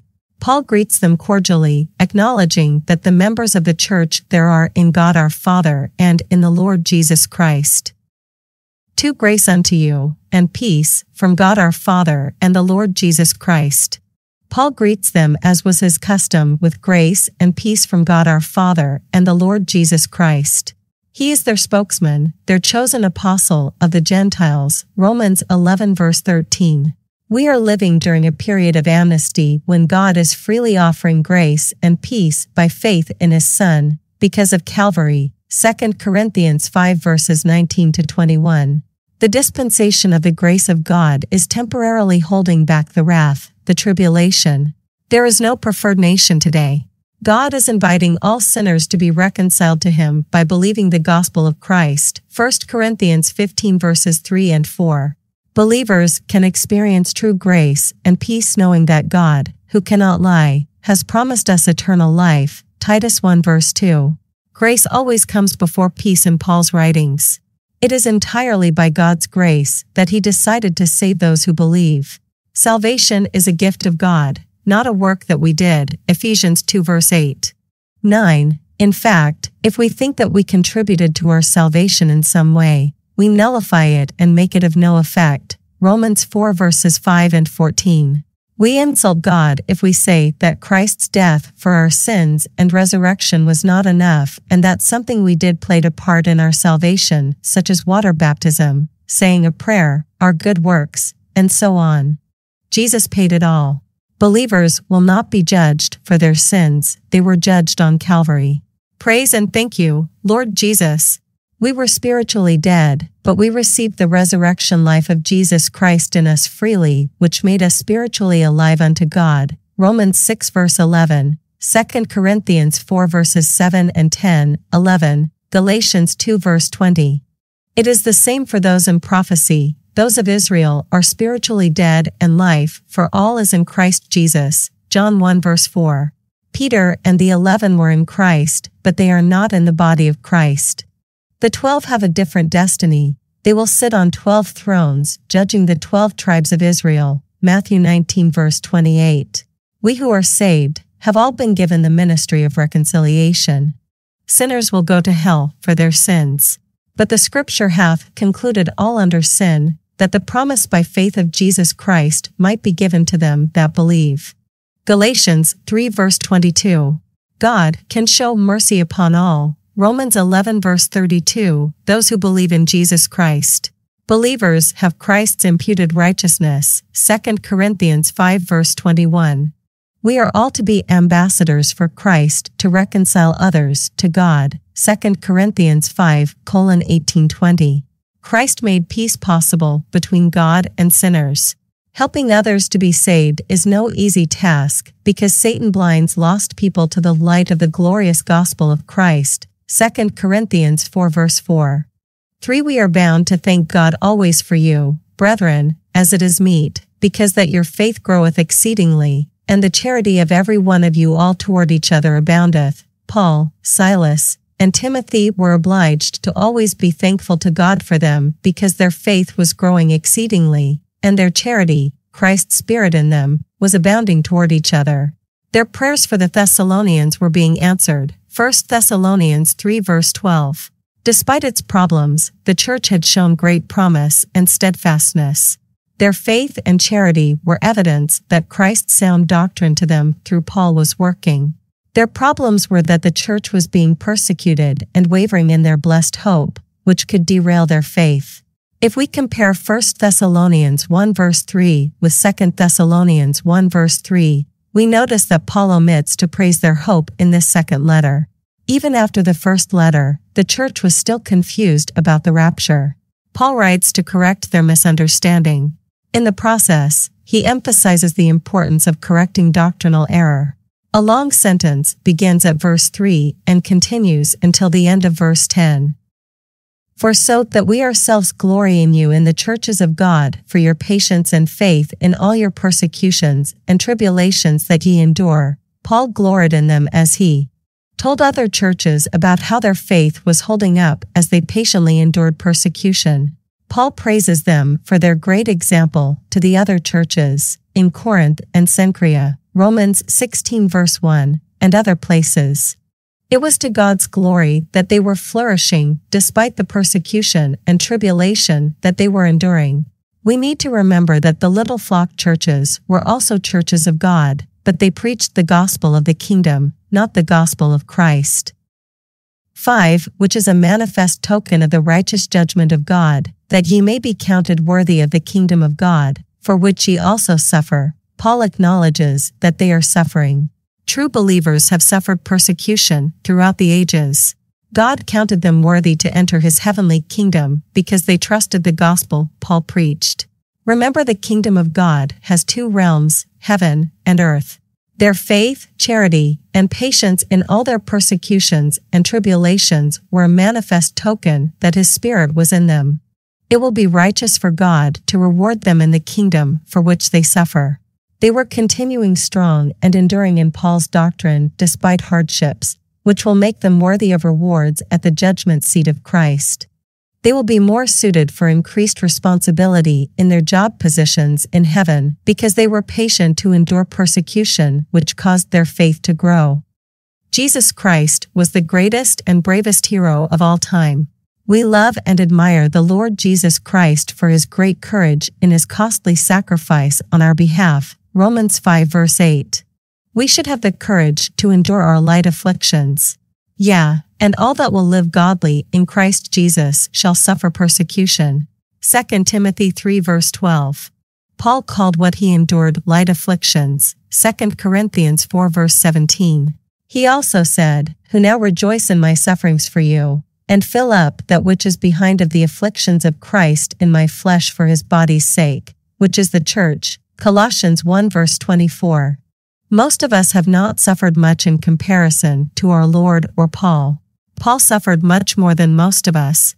He will probably hold a position similar to God's prime minister in heaven. Some of us have received the cold shoulder from family and friends because of our faith. Our suffering could still get worse on earth. The dispensation of grace will end in apostasy, not in revival. 1 Timothy 4 verses 1 and 2, 2 Timothy 3 verses 1 to 5, 3:12, 13, 4:1-4. All suffering will be worth it all when we see Jesus. 6. Seeing it is a righteous thing with God to recompense tribulation to them that trouble you, just as it is righteous for God to reward them, likewise it is righteous for God to recompense, repay, tribulation on those who trouble them. Their persecutors who caused them tribulation would suffer great tribulation if the imminent rapture happened. God alone is to judge unbelieving mankind and will at the great white throne judgment. In his letter to the Romans, Paul wrote, "Dearly beloved, avenge not yourselves, but rather give place unto wrath, for it is written, Vengeance is mine, I will repay, saith the Lord." Romans 12 verse 19. We are not to render evil for evil. 1 Thessalonians 5 verse 15. God is love, but he is also just. God's righteousness demands that he judges the unjust. Genesis 18 verse 25. God has laid up treasures of hail that he has reserved for the day of battle and war at his second coming. Job 38 verses 22 and 23. The Bible says that hail will weigh as much as a talent of gold. And there fell upon men a great hail out of heaven, every stone about the weight of a talent. And men blasphemed God because of the plague of the hail, for the plague thereof was exceeding great. Revelation 16 verse 21. The order of events is the rapture, the tribulation, and then the second coming of Christ. 7. And to you who are troubled rest with us, when the Lord Jesus shall be revealed from heaven with his mighty angels. Notice the comma after rest with us. The comma is a pause that separates the first part of the sentence from the second part. In this case, it separates their joy in heaven from Christ's judgment on the earth. Those believers who are troubled will rest with us in heaven after the rapture, while the Lord Jesus Christ recompenses the evil unbelievers. The body of Christ will have been caught up and will rest with God in the third heaven during the tribulation when the Lord Jesus comes with his mighty angels at his second coming. His second coming is the revelation of Jesus Christ, Revelation 1 verses 1 to 3. There are 3 sets of the sons of God, good angels, Job 38 verse 7, believing Israel, John 1 verse 12, 1 John 3 verses 1 and 2, and the body of Christ, Romans 8 verses 14 and 19. At the rapture, the adoption, the redemption of our body, Romans 8 verse 23, the true believers are the heavenly sons of God, Romans 8 verse 19, who will be the ones that are caught up to heaven to meet the Lord in the air in the clouds. The earthly sons of God will be resurrected in the kingdom, John 5 verses 25 to 29. Understanding the Bible intellectually as historic or as literature is not the same as trusting in Christ's death for our sins and resurrection from the heart. Each person must be sure they are saved so they can lay hold on eternal life, 1 Timothy 6 verse 12. Sons of God are set apart saints. They are set apart for God's glory because they trust in Him. Christ gave His heart to His Father by trusting Him and His Word, and sons of God do the same. My son, give me thine heart, and let thine eyes observe my ways, Proverbs 23 verse 26. The holy angels are set apart for God or saints, Jude 1 verses 14 and 15. Notice that Christ comes with His angels, Isaiah 13 verses 3 to 5, Matthew 25 verse 31, Revelation 19 verses 11 to 16. The Lord's army is His angels, Joel 2 verse 11. Jesus Christ is the Lord of an innumerable company of angels, Hebrews 12 verse 22. Angels are very strong and mighty. We know that just one angel killed 185,000 of the Assyrian army in one night, 2 Kings 19 verse 35. 8 in flaming fire taking vengeance on them that know not God, and that obey not the gospel of our Lord Jesus Christ, the vengeance of God will come on those that know not God. They do not care to know their Creator, Romans 1 verses 18 to 21. They knew of God, but they were still spiritually dead because they had not trusted His Word and did not have His Spirit in them, Romans 8 verse 9, Colossians 1 verse 27. Paul said, that I may know Him, Philippians 3 verse 10. God will avenge those that obey not the gospel of our Lord Jesus Christ. Those who will not believe the good news of our Lord in mystery or prophecy.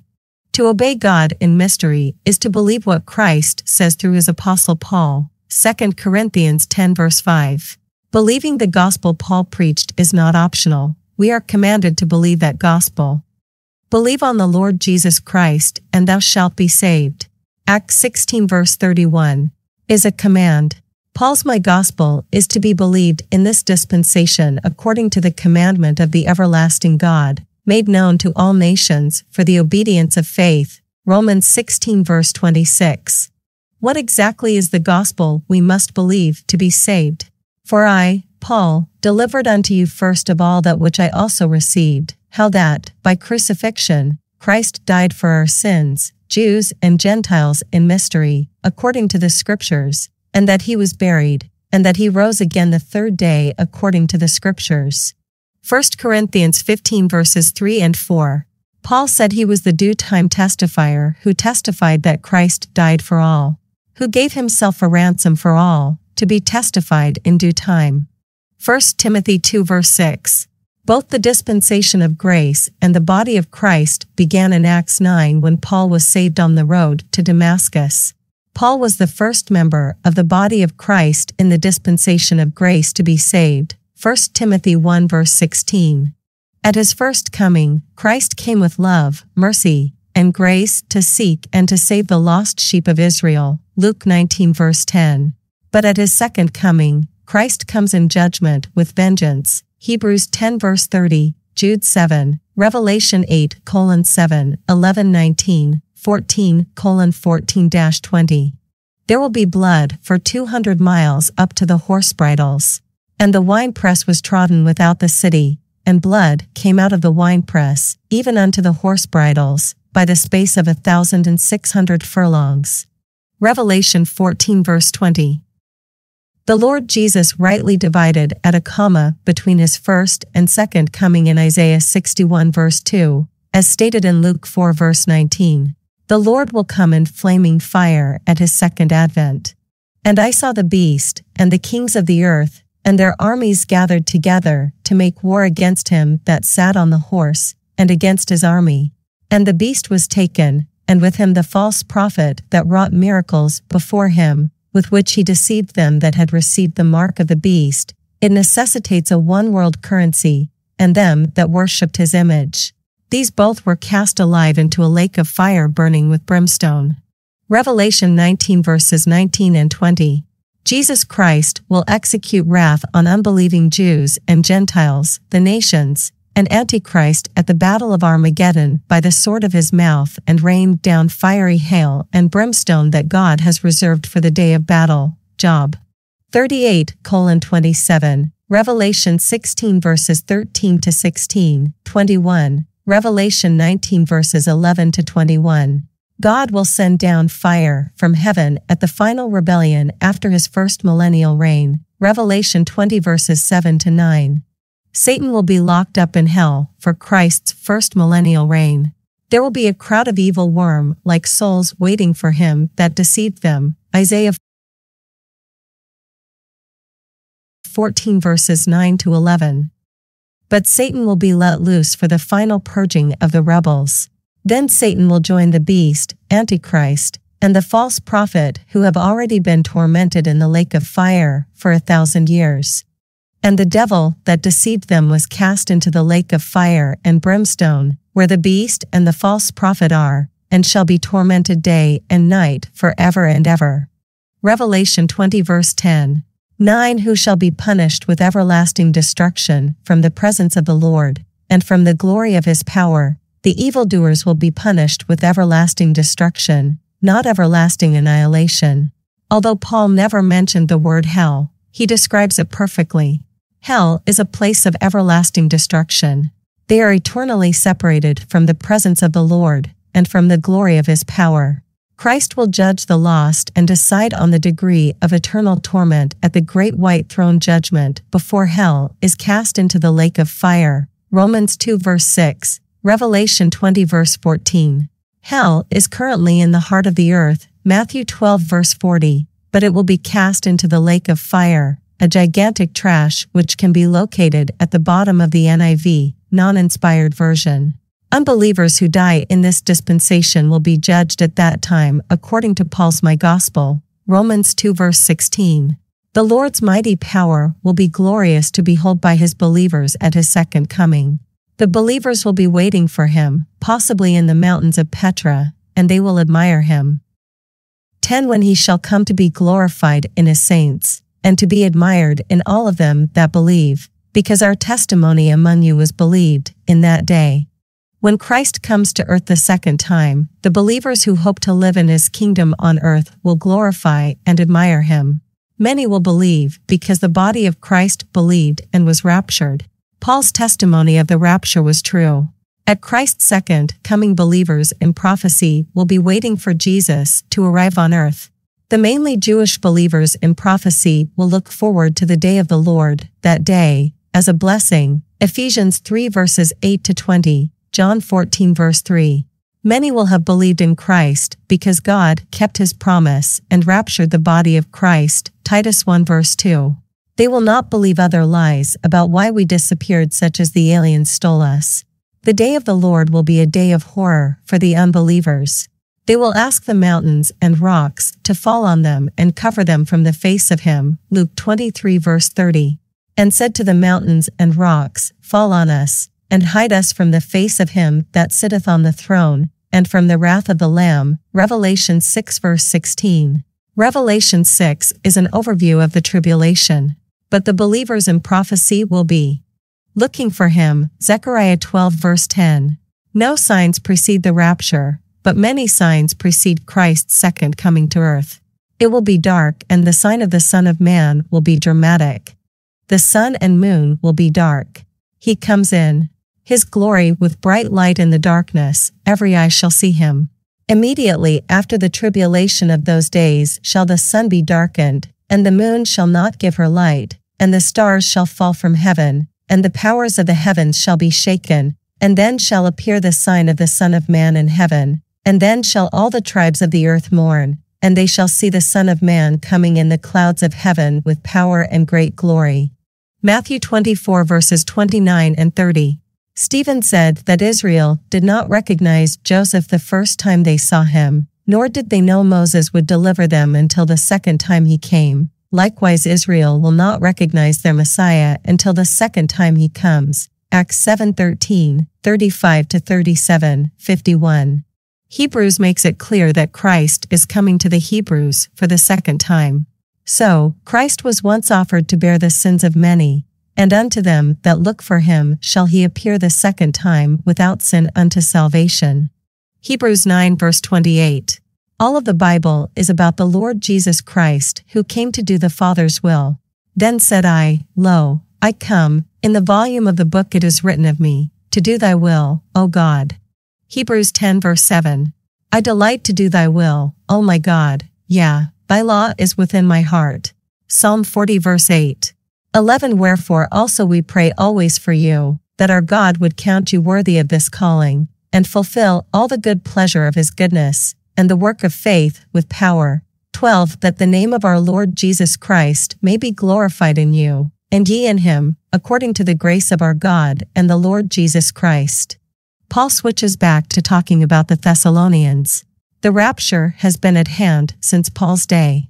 If they had been caught up, their persecutors would have gone into the tribulation.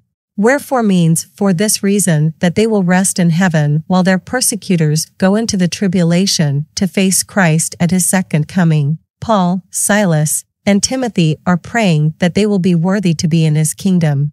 They do not pray that they would escape suffering, but that God's purpose would be accomplished through them.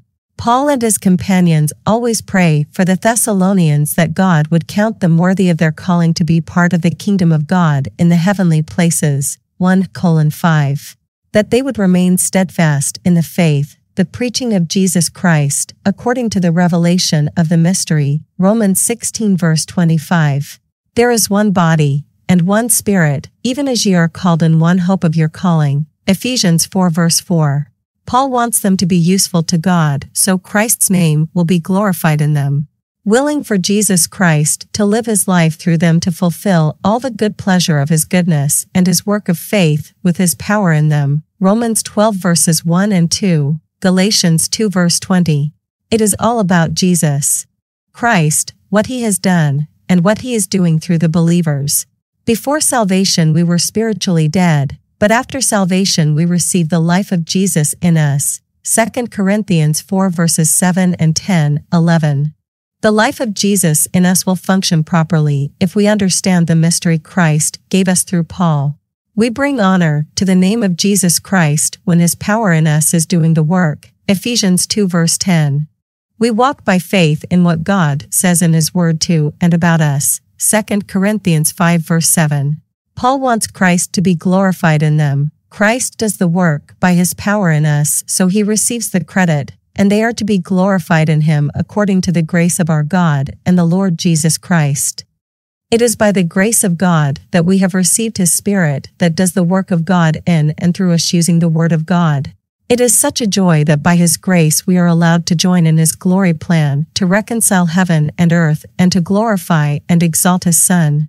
The name of the Lord Jesus is glorified by him manifesting himself to the world through us, which is the mystery of godliness. 1 Timothy 3 verse 16. Christ in us, the hope of glory. Colossians 1 verse 27. And the body of Christ are to the praise of his glory. Ephesians 1 verse 12. Martin Luther said, "Today counts forever." Our service on earth is adding to his glory and our glory with him. We will be joint heirs with Christ. Romans 8 verse 17. Like Paul, we glory in the cross of Christ. The world has lost its luster and pales in comparison to what our blessed Lord Jesus Christ has done for us. But God forbid that I should glory, save in the cross of our Lord Jesus Christ, by whom the world is crucified unto me, and I unto the world. Galatians 6 verse 14.